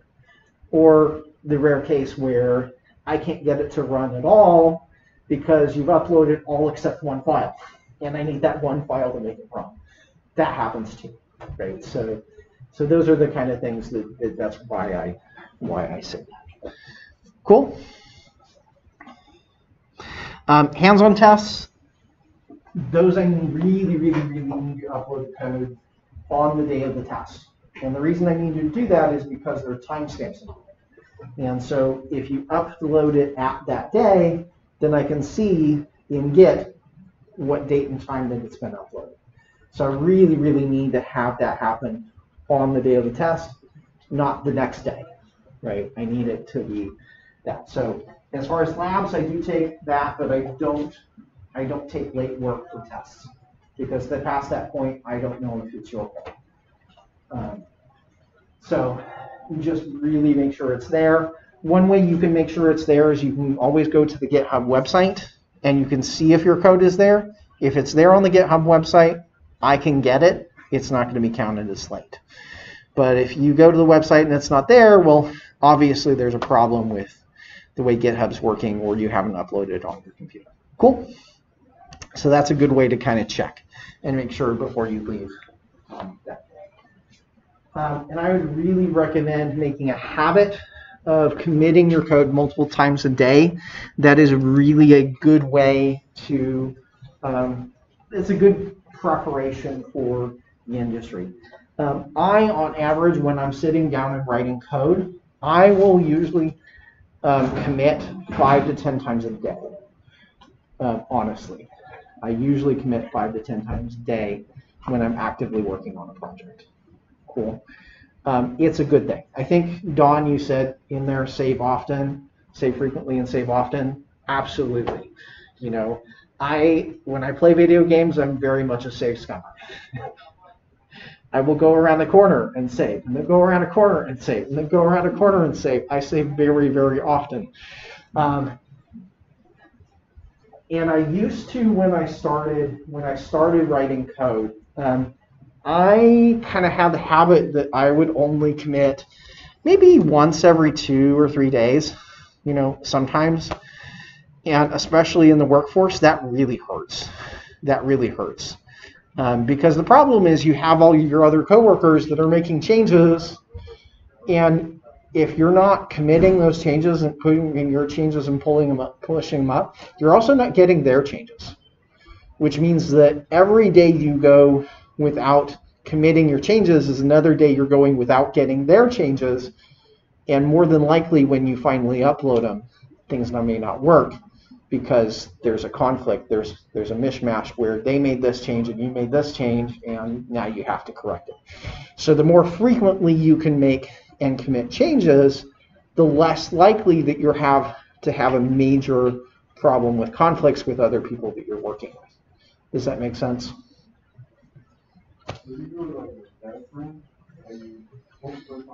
Yeah, that's a good question. So if you're familiar with kind of version control, we have this idea of there's a main branch, which is kind of the master understanding of it. We can pull off other branches where you're working on different paths, and your commits can go to those different branches. There's a few different ways to think about that. And so one of the simplest way is to say there's one main branch and everybody commits to the main branch. And honestly, there's still a bunch of companies that do that. It's really a way to kind of live fast and furious and lots of risk, because everybody's going into that same place, and it's very easy for things to get broken that way. But that's actually what both of the companies I worked at did. We had one branch, and everything went in there, which meant that we had to be a little bit careful, you know, about when we commit things, and we had things like polar code review. So you would have to kind of have somebody else look at it before you could put it in there. There's the other approach which you're going at is like, is there a dev branch? And so one way of thinking it that people do, they do like the main or the production branch, and they do a development branch. That usually doesn't work all that well. So I wouldn't encourage anybody to take that approach. because what usually happens is there's just all sorts of things that go wrong, and then you have discrepancies between those two branches, and it gets worse and worse over time. So what we do instead usually is you have the main through branch, and then as you need to push software out, then you create branches. So like if I need to release version 2, I make a 2.0 branch. If I need to release version 2.1, I release a 2.1 branch, make a 2.1 branch for that. So usually making branches as I'm making releases, or the other way to do is something called a feature branch, where you branch for every time you need to make a new feature. And so maybe if I'm working on like the shopping cart of this web application, I might make a shopping cart branch, do my work here, and then when I'm done, we'll merge that branch back in and the shopping cart branch goes away. Does that make sense? Does that answer your question? Yeah, so. We didn't do any branches last 2 semesters. Yes. But visually speaking, what occurs when you go one direction and the people on the main branch are still altering it? And you try to merge it and you don't have resolvers. Well, you have to get them, right? So when we're talking about branching, and let me be clear, we're not planning to do branching in this semester. It's beyond what I'm really able to do. I wish I could introduce you guys to branching. But it requires a bit more of a team project than we've really been able to figure out how to do. So you have your main branch usually here. If you go off and start making changes here, this is my branch,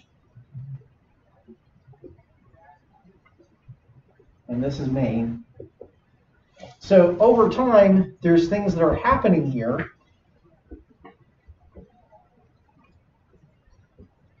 on the main branch that you don't have, right? And so these 3 circles, these are commits that somebody else has made, but you don't have on your branch. Or you have 2 commits that nobody else has, right? So what you've got to do is what we call a merge, where you make another commit here, and you basically pull those in that merge and get it back in the sync.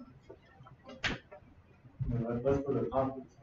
Yeah, that's where then you start seeing conflicts, because there may be disagreement between what happens over here and what happened in this pathway. And so that usually requires a bit of manual work to go through change by change, conflict by conflict, and figure out how am I going to resolve that. And sometimes that's as easy as pick option A or option B. Sometimes it's like, well, I want to pick both. And other cases, and I've run into plenty of these, it's like neither of these will work because things have changed so fundamentally that I need to scrap both of those versions and make a new version that works with the combination of the 2. And then you kind of call that like a manual merge sort of situation. So that's kind of what happens, right? And that's really a big side channel. But that is an important thing to kind of get some practices with. Unfortunately, the only way to really practice that is to work with another team, member. You can't really practice branching on a solo project. You have to have at least 2 people. Cool. And so really, like if you have a single person project, you should be using one branch. So, and does that answer your question too on that, as far as that goes?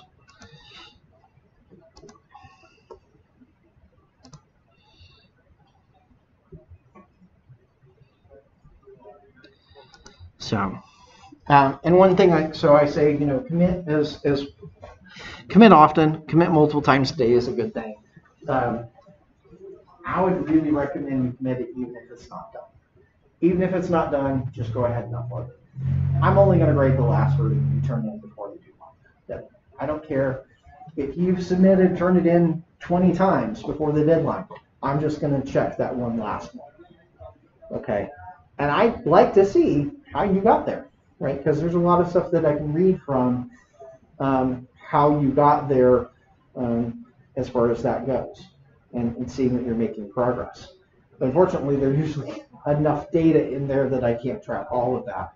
But it actually it is one of those things that I look at anytime I see cheating or plagiarism happening. I do actually go look at your commits, and I do try to see in the history where things occurred. And so If I see one giant commit that's got a bunch of code, I'm going to be extra suspicious about it, right?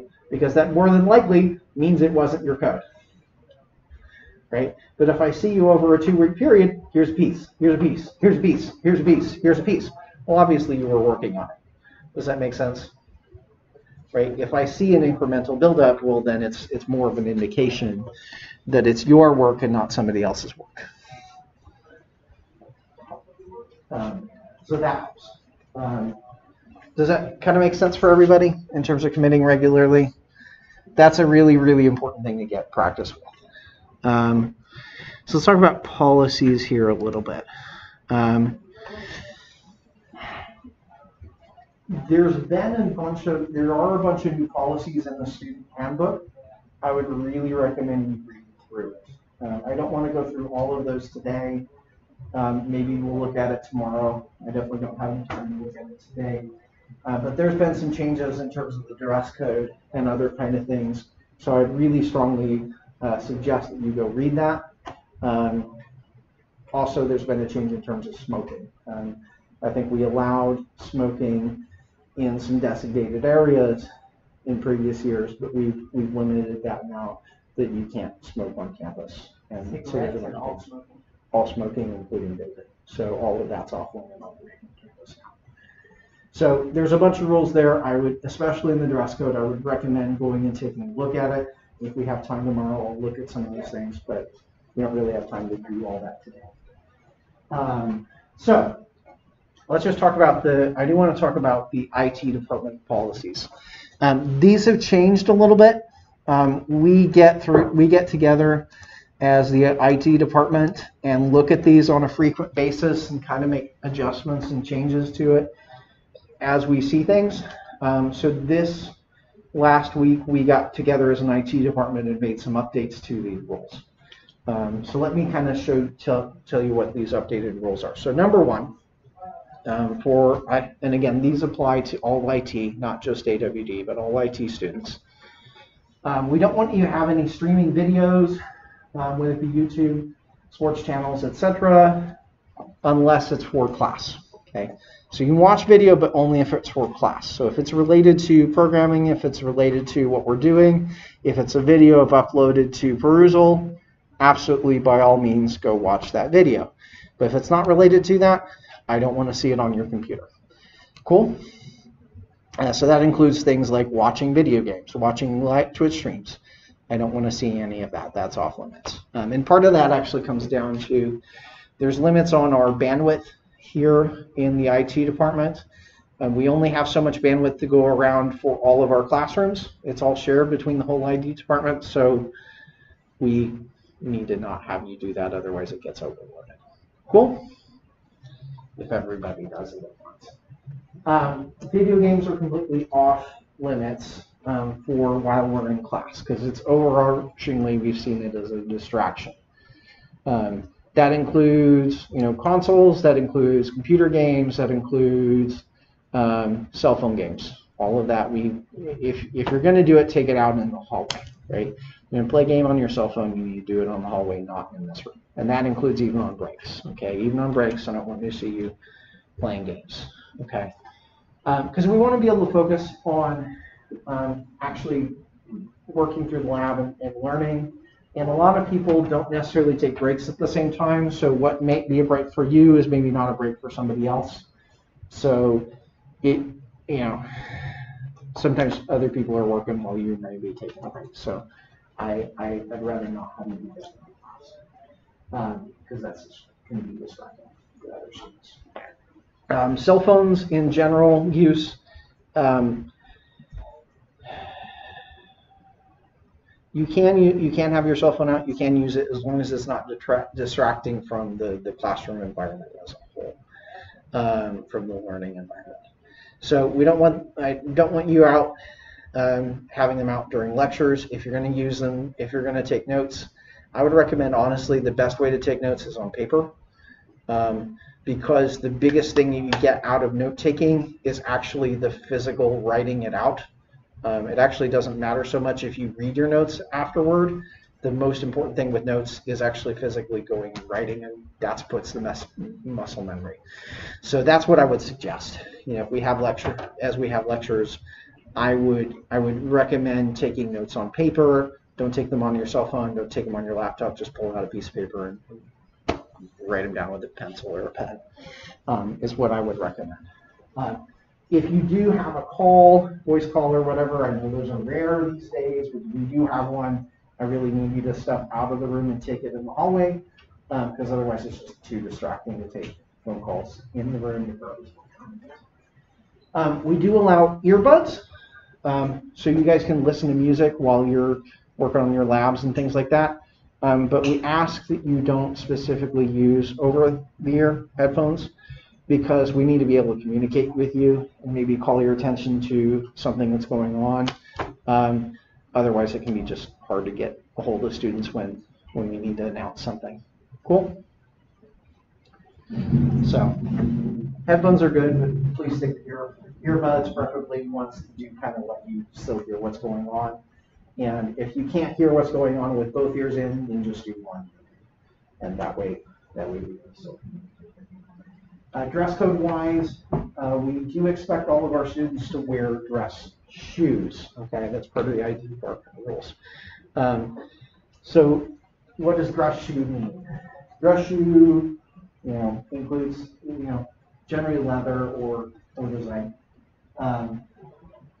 One rule in here: dress shoes that extend past the lower part of the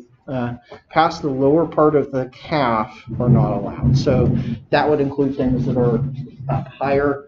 They need to be down lower.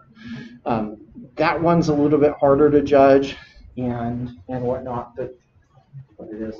That generally just means no boots. That generally just means dress shoes and not boots. Tennis shoes and athletic shoes are generally just not required across the board. That's one thing for there. And work boots are not allowed. Okay. I think the one that we have the most problem with that is usually people wearing tennis shoes or similar.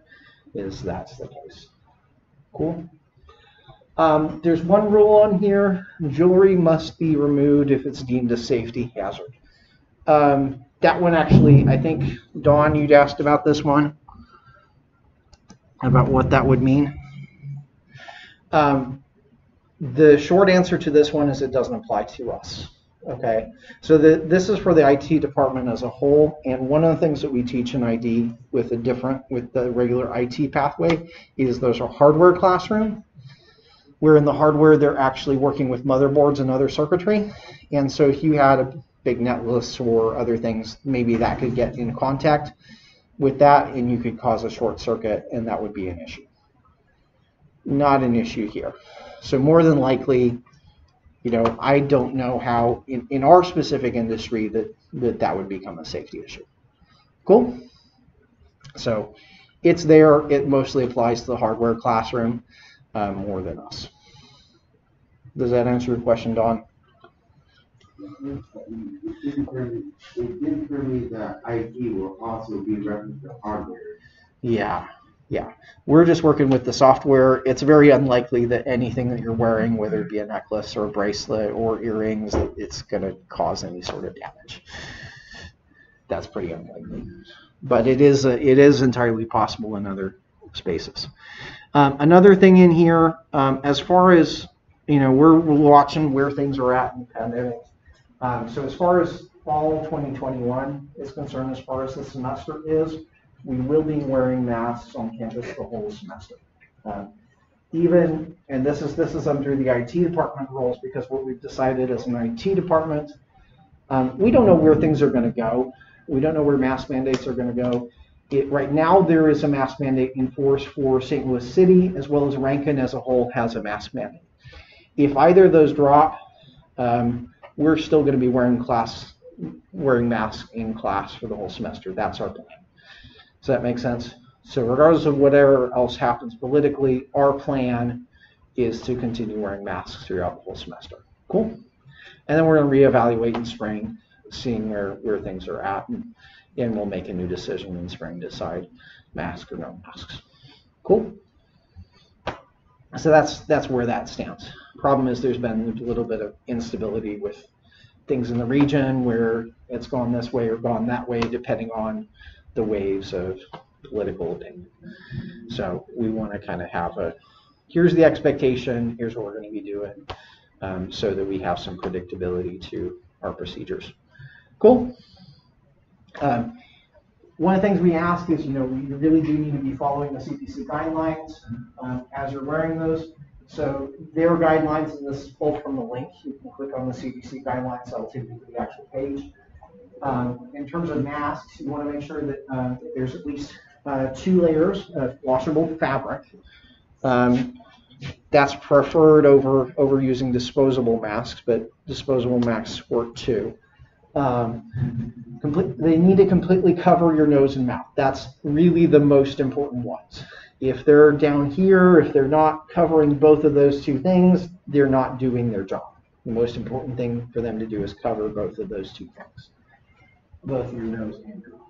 They need to fit securely, so you don't want to have a lot of gaps on the edges. If you have a case where a mask is falling down, I'm going to ask you to you need to correct that, right? Get a different mask or whatever the case is. Adjust it so that it's staying in place. Cool. And here they suggest having a nose wire to prevent things leaking out there. Honestly, from my own perspective, I don't actually use masks that have a nose wire. I haven't seen it as being that helpful, and just most of mine don't have a nose wire. But that is the CDC recommendation. In terms of things you don't want to do, obviously don't wear ones that make it hard to breathe, because you're going to be in this at least for 4 hours. So you want something that's good and breathable, so not vinyl. And ones that have vents are not good, and avoid the N95s, because you want to save them for the emergency workers and such, healthcare workers.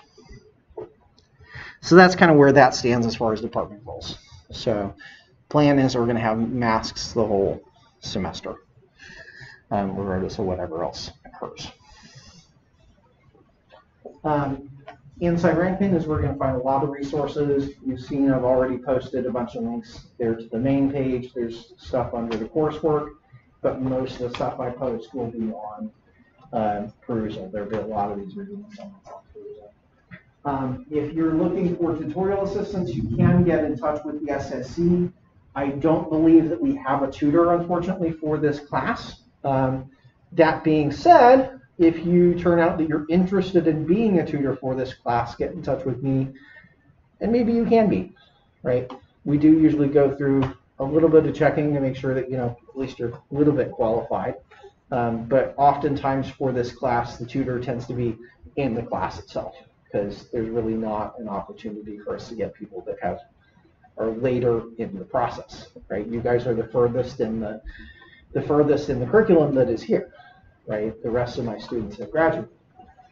So that's one thing to do. You can contact them, but at least at the moment we don't have a tutor. So if you're interested in doing that, if you do need any academic accommodations, talk to the SSC. They'll get the paperwork and necessary stuff from you and work through that, and then they'll let me know what you guys have kind of agreed on and arranged, if there's anything that you need in terms of accommodations. Cool? And then we're just going to keep that between the 2 of us, basically, if you have those accommodations. Career services, this is definitely something you absolutely want to take advantage of. Take advantage of our career services. Far too many students don't use this, but it's really a good way to get prepared and work towards getting a job, because they can help you in a whole host of ways. Whether that be from getting access to the job board and kind of seeing some of the postings that are in there and being in the loop on that, to resume assistance, where maybe they can help you with writing the resume and editing it. Or I believe they also help with interviews and those kind of things, interview prep and all those kind of things. So definitely give them a call at some point this semester, so that you can kind of get that help. Snow days and campus emergencies. The way that we do alerts for this is we use a system called Omni Alert. The way that you sign up for that, you're going to go to Inside Ranken. And then under the top, you'll see there's a Notifications tab. Everybody see that Notifications tab on top? You're going to need to go over here, Notification Sign Up, rankenomnialert.net. That's going to take you through this. Even if you've signed up for this already, go ahead and sign up for it again because it's something you have to renew every year. So you're going to need to renew your subscription to it even though you signed up for it last year. This is the way that we send out notifications anytime there's a snow day or similar. What is the username that it's expecting? It should be your Ranken username. Yeah, it should be the one you use for your email. So definitely make sure you're signed up for that because this is the only way we post notifications. If you're not on this system, like we don't post them on the news, we don't post them everywhere else. They're only through this system. If you get signed up for it, you can actually, I get both a text message and an email anytime they send out an alert. So I can see it either way. And that's what I would recommend is get signed up for both.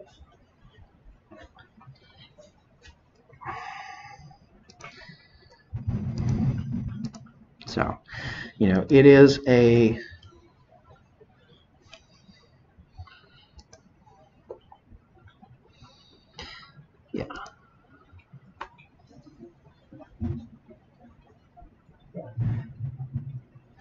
it's not unusual that we have one or two of these going into the fall semester. They're a bit rare, but it does happen, so you want to be aware of that. We really don't, I'd rather not have you driving on icy roads between home and campus if you don't need to. If it turns out class is canceled, you know, I think Ranken's threshold of, you know, how icy is too bad to cancel classes is pretty high. So it's hard to know without the notification, but I hate for you to drive in and then find out there's no classes. So there's like ice storm. Yeah. And classes are canceled. Yeah. There could be a little more leniency if we're late for that accident. Yeah, I would be more lenient. But I know I drive pretty far. Yeah, I know. I think some of you from my summer class, I think some of you are driving like an hour to get in or close to it. And so, you know, I understand that weather may be different between you. I get it. So, I know that things happen, but that's formally the way you know whether or not classes are actually canceled. Okay, so make sure that you're on that report. Because that way you get okay. So that's worked our way through the syllabus. That is a thunderstorm, I believe. Wow. Happening outside. Yeah, go for it. Go for it. So let's see, what do we talk through? Okay, so we talked through COVID safety guidelines, course schedule. Okay.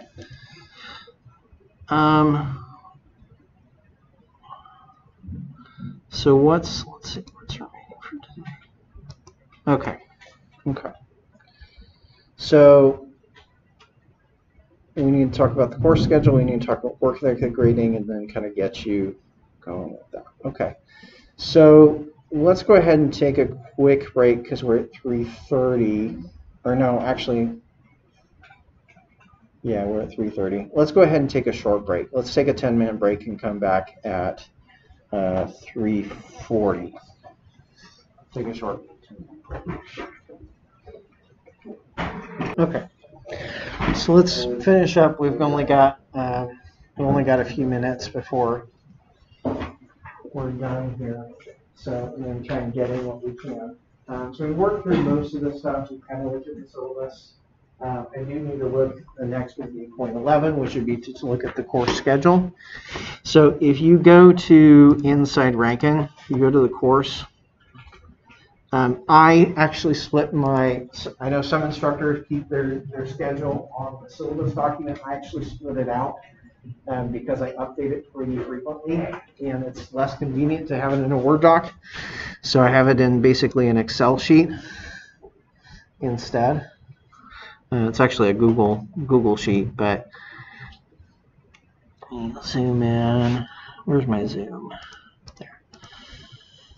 75%. So if you look at the schedule here, you should see it looking like this.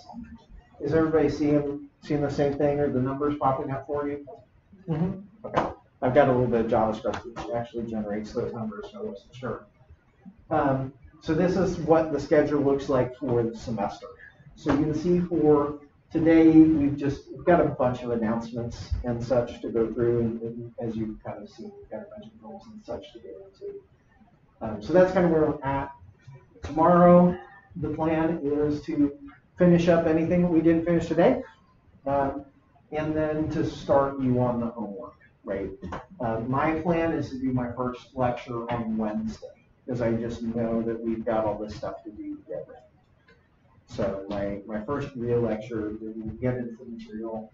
On Wednesday, I'll go through intro to database design, and those slides are already on first, so you can actually start looking at it. Are you going to record these lectures for this? Yeah. Okay, I will. I will. I have gotten out of the habit over the summer of uploading them. It takes a little bit of work to do that. And honestly, it usually takes a few hours to get that done. It takes a few hours to edit it, and then uploading it takes an hour or so, because they're usually pretty big video files and such. So yes, I will try. I can't guarantee that, so I would recommend taking notes and not relying on it where possible, but I will try to record what I can. Okay. So that's where that sits. So we're going through a bunch of policies and introduction today. Tomorrow we'll finish that up and get you started on the homework and those kind of things, and so you can kind of look at the schedule and see where we're going with everything. Cool. So you got an agenda in there for basically every day as far as what the plan is and what the labs are and what the homework is. That's our schedule. Work ethic grading. Okay. So we have traditionally had a different, every instructor has been really coming up with their own policy for grading work ethic. This year, we've got a more standardized approach that's being introduced so that every course is kind of following the same procedure. There's a decent amount to it. I think the best thing for you to do is really read it yourself. I could explain it to you here, but I think it's something you really need to read and kind of understand. So look at the work ethic course. You can read some of the information here on the main page. I would really strongly recommend that you jump over on the right under handouts. There is the work ethic policy.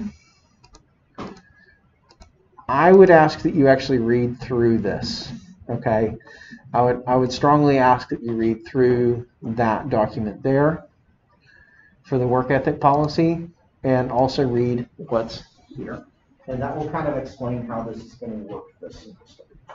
Just so we're clear, this is not the same as it's been traditionally. It is different. If I have a work ethic, is that the one from last year, or? So everybody starts at an 86 on the wall, and you'll see that in the instructions. Everybody starts at an 86, and you lose, and I add and subtract points as the course goes on. So everybody starts at a meets, and then you go up and down from there. So yes, you should already have a meets grade on that assignment right here. Cool? Yes. Okay. So I would really, really strongly advise you read that yourself because there's only so much I can communicate by reading it to you. It's definitely something you need to understand yourself. So take a look at that.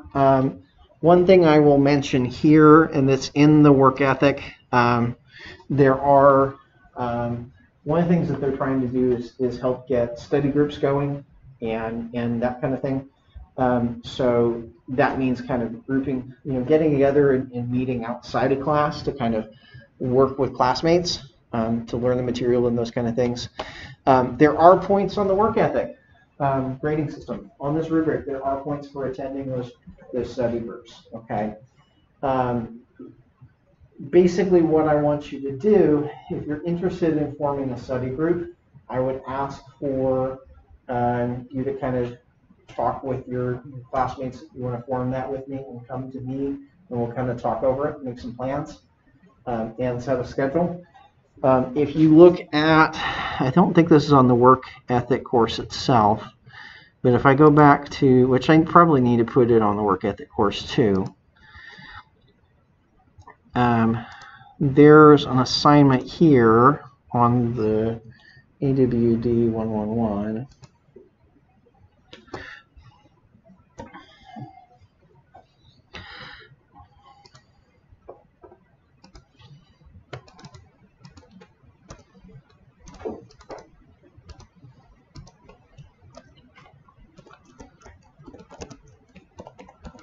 Add that to the calendar.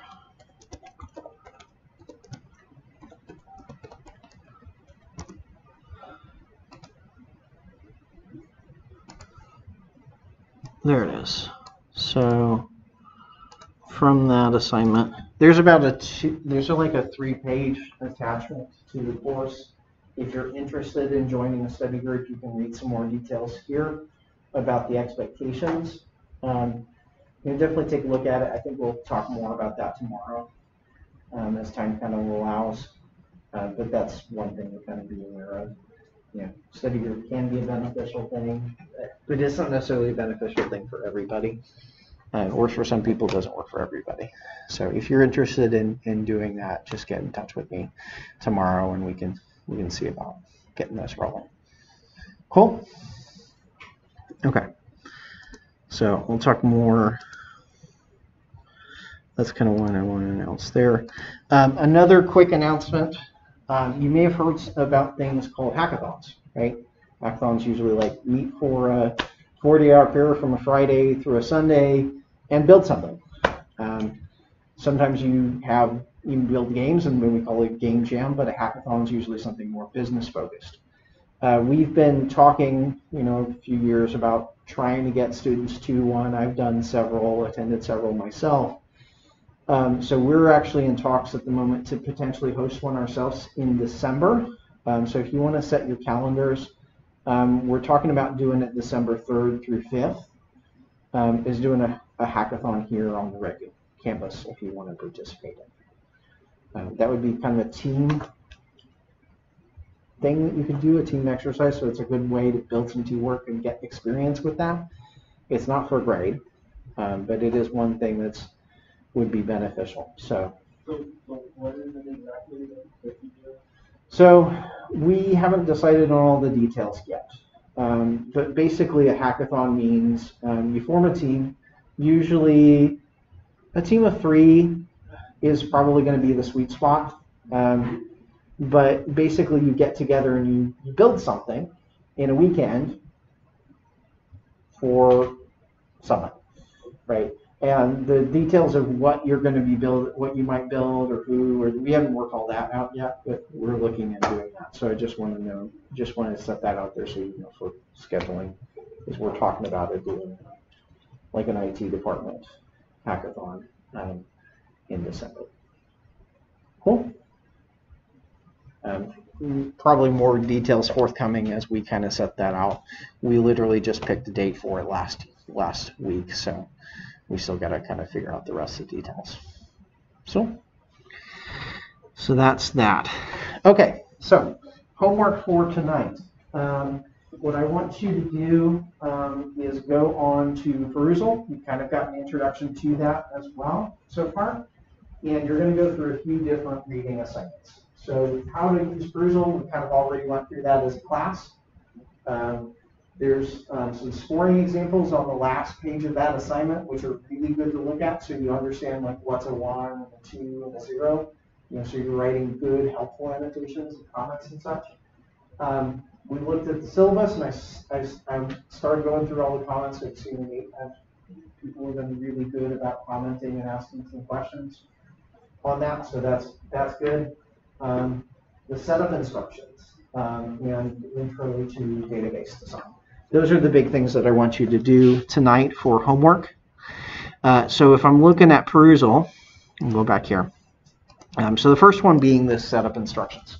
So setup instructions is going to walk you through all the things you need to set up in terms of your software on your computer in order to do the assignments this semester. So there's a bunch of things you need to get installed and updated. Because you've taken a previous course, you would probably have done some of this already. Just a heads up, there's some additional steps, there's been some changes. So even if you've gone through this again, I'd ask you to go through the whole thing again, even if you've done it before. Because you want to make sure that you're up to the latest versions and everybody's on the same version of the software. Including and making sure you've got, one of the last things in here is installing Node.js, which is the big thing that we'll be using this semester, so you'll make sure that that's up to date. Visual Studio Code, there's some settings you need to change, install some extensions and different things there. Another thing I will mention in terms of setting up your environment, I would also ask you to install the GitHub desktop client. I guess 2 weeks ago now, Friday the 13th, GitHub decided that they were going to stop password authentication for GitHub, so now you can only do token-based authentication. I've had some issues with some students already. We had some issues with not being able to upload your code through TortoiseGit or through VS Code. It's been working for my own VS Code install still, and I have some students that's still working. So one of the things I would ask is in addition to what's in here, go ahead and install the GitHub desktop client and get that set up, because that seems to be the workaround to make it work. Cool. So that's one thing to do tonight. I want you to go through all those instructions, and then also start reading through the first homework assignment. So this is your first reading assignment that is due by Wednesday, and then we're going to talk about the details of that on Wednesday. So if you pull up the intro to database assignment, just to show you, there's some interesting things going on here. Okay, so pull that up. Do you see where it says up at the top that this assignment has 11 parts? Do you see that? So this assignment in particular is what they call a multimodal assignment. It's actually a new feature on Perusal. But that's what's going on here. This is a multi-part assignment. Make sure that you go through all of the parts, okay? So this first page is just showing you kind of a table of contents that I put in there, so you kind of know what's in here. So you say intro to databases from the database journal. So the first piece is about a 28-page, 20-page reading assignment. Actually goes really quick. It's actually a really quick read. But that's the first thing in here. The second thing in here is there is a short thing that I pulled about history of computers in the 1970s. The relevance to that is these relational databases really originate out of the 70s and out of some of the technology from that. So having a little bit of understanding of what the technology was gives you some insight into why they made the decisions that they made. What would the world look like at that time? So the intro to database design, like that first reading assignment, is really the most important one in there. The history is not as important as some of the others, to be honest, but it is in there for reference, so you can kind of see. When you're in there,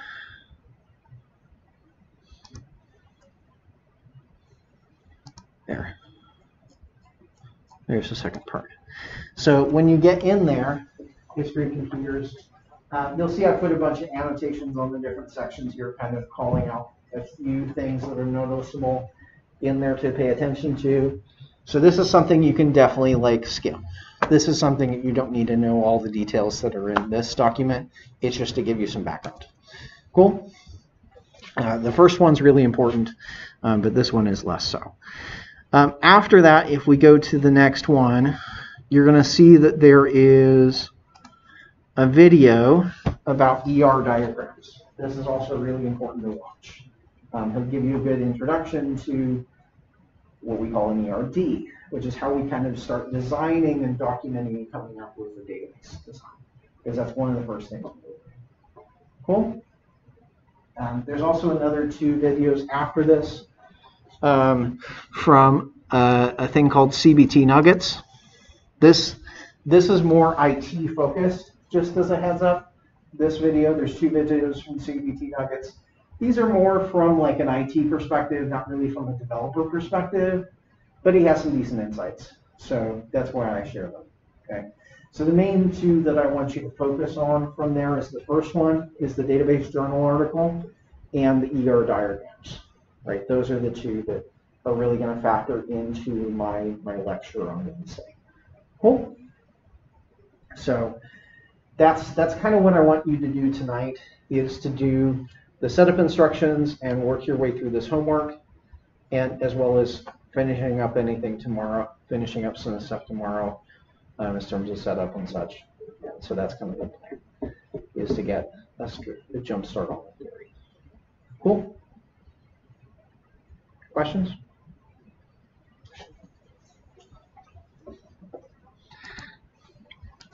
So you'll see the previous part and the next part are up in the top and the bottom of that screen. One thing you'll notice with the larger reading assignment like this, if you're in the database journal article, in order to get to the next part, you actually have to read all the way down to the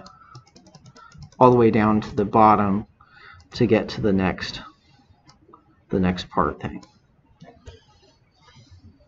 So next part will be all the way at the end here. And I've interspersed it, you'll see that, and I kind of skipped over it. In between these I've kind of added some informal quizzes so you can kind of think about what you just read and have some discussion. So these are more like discussion starters, if that makes sense, to kind of give you some things to think about and discuss on Thursday, just to get the discussion started. Cool.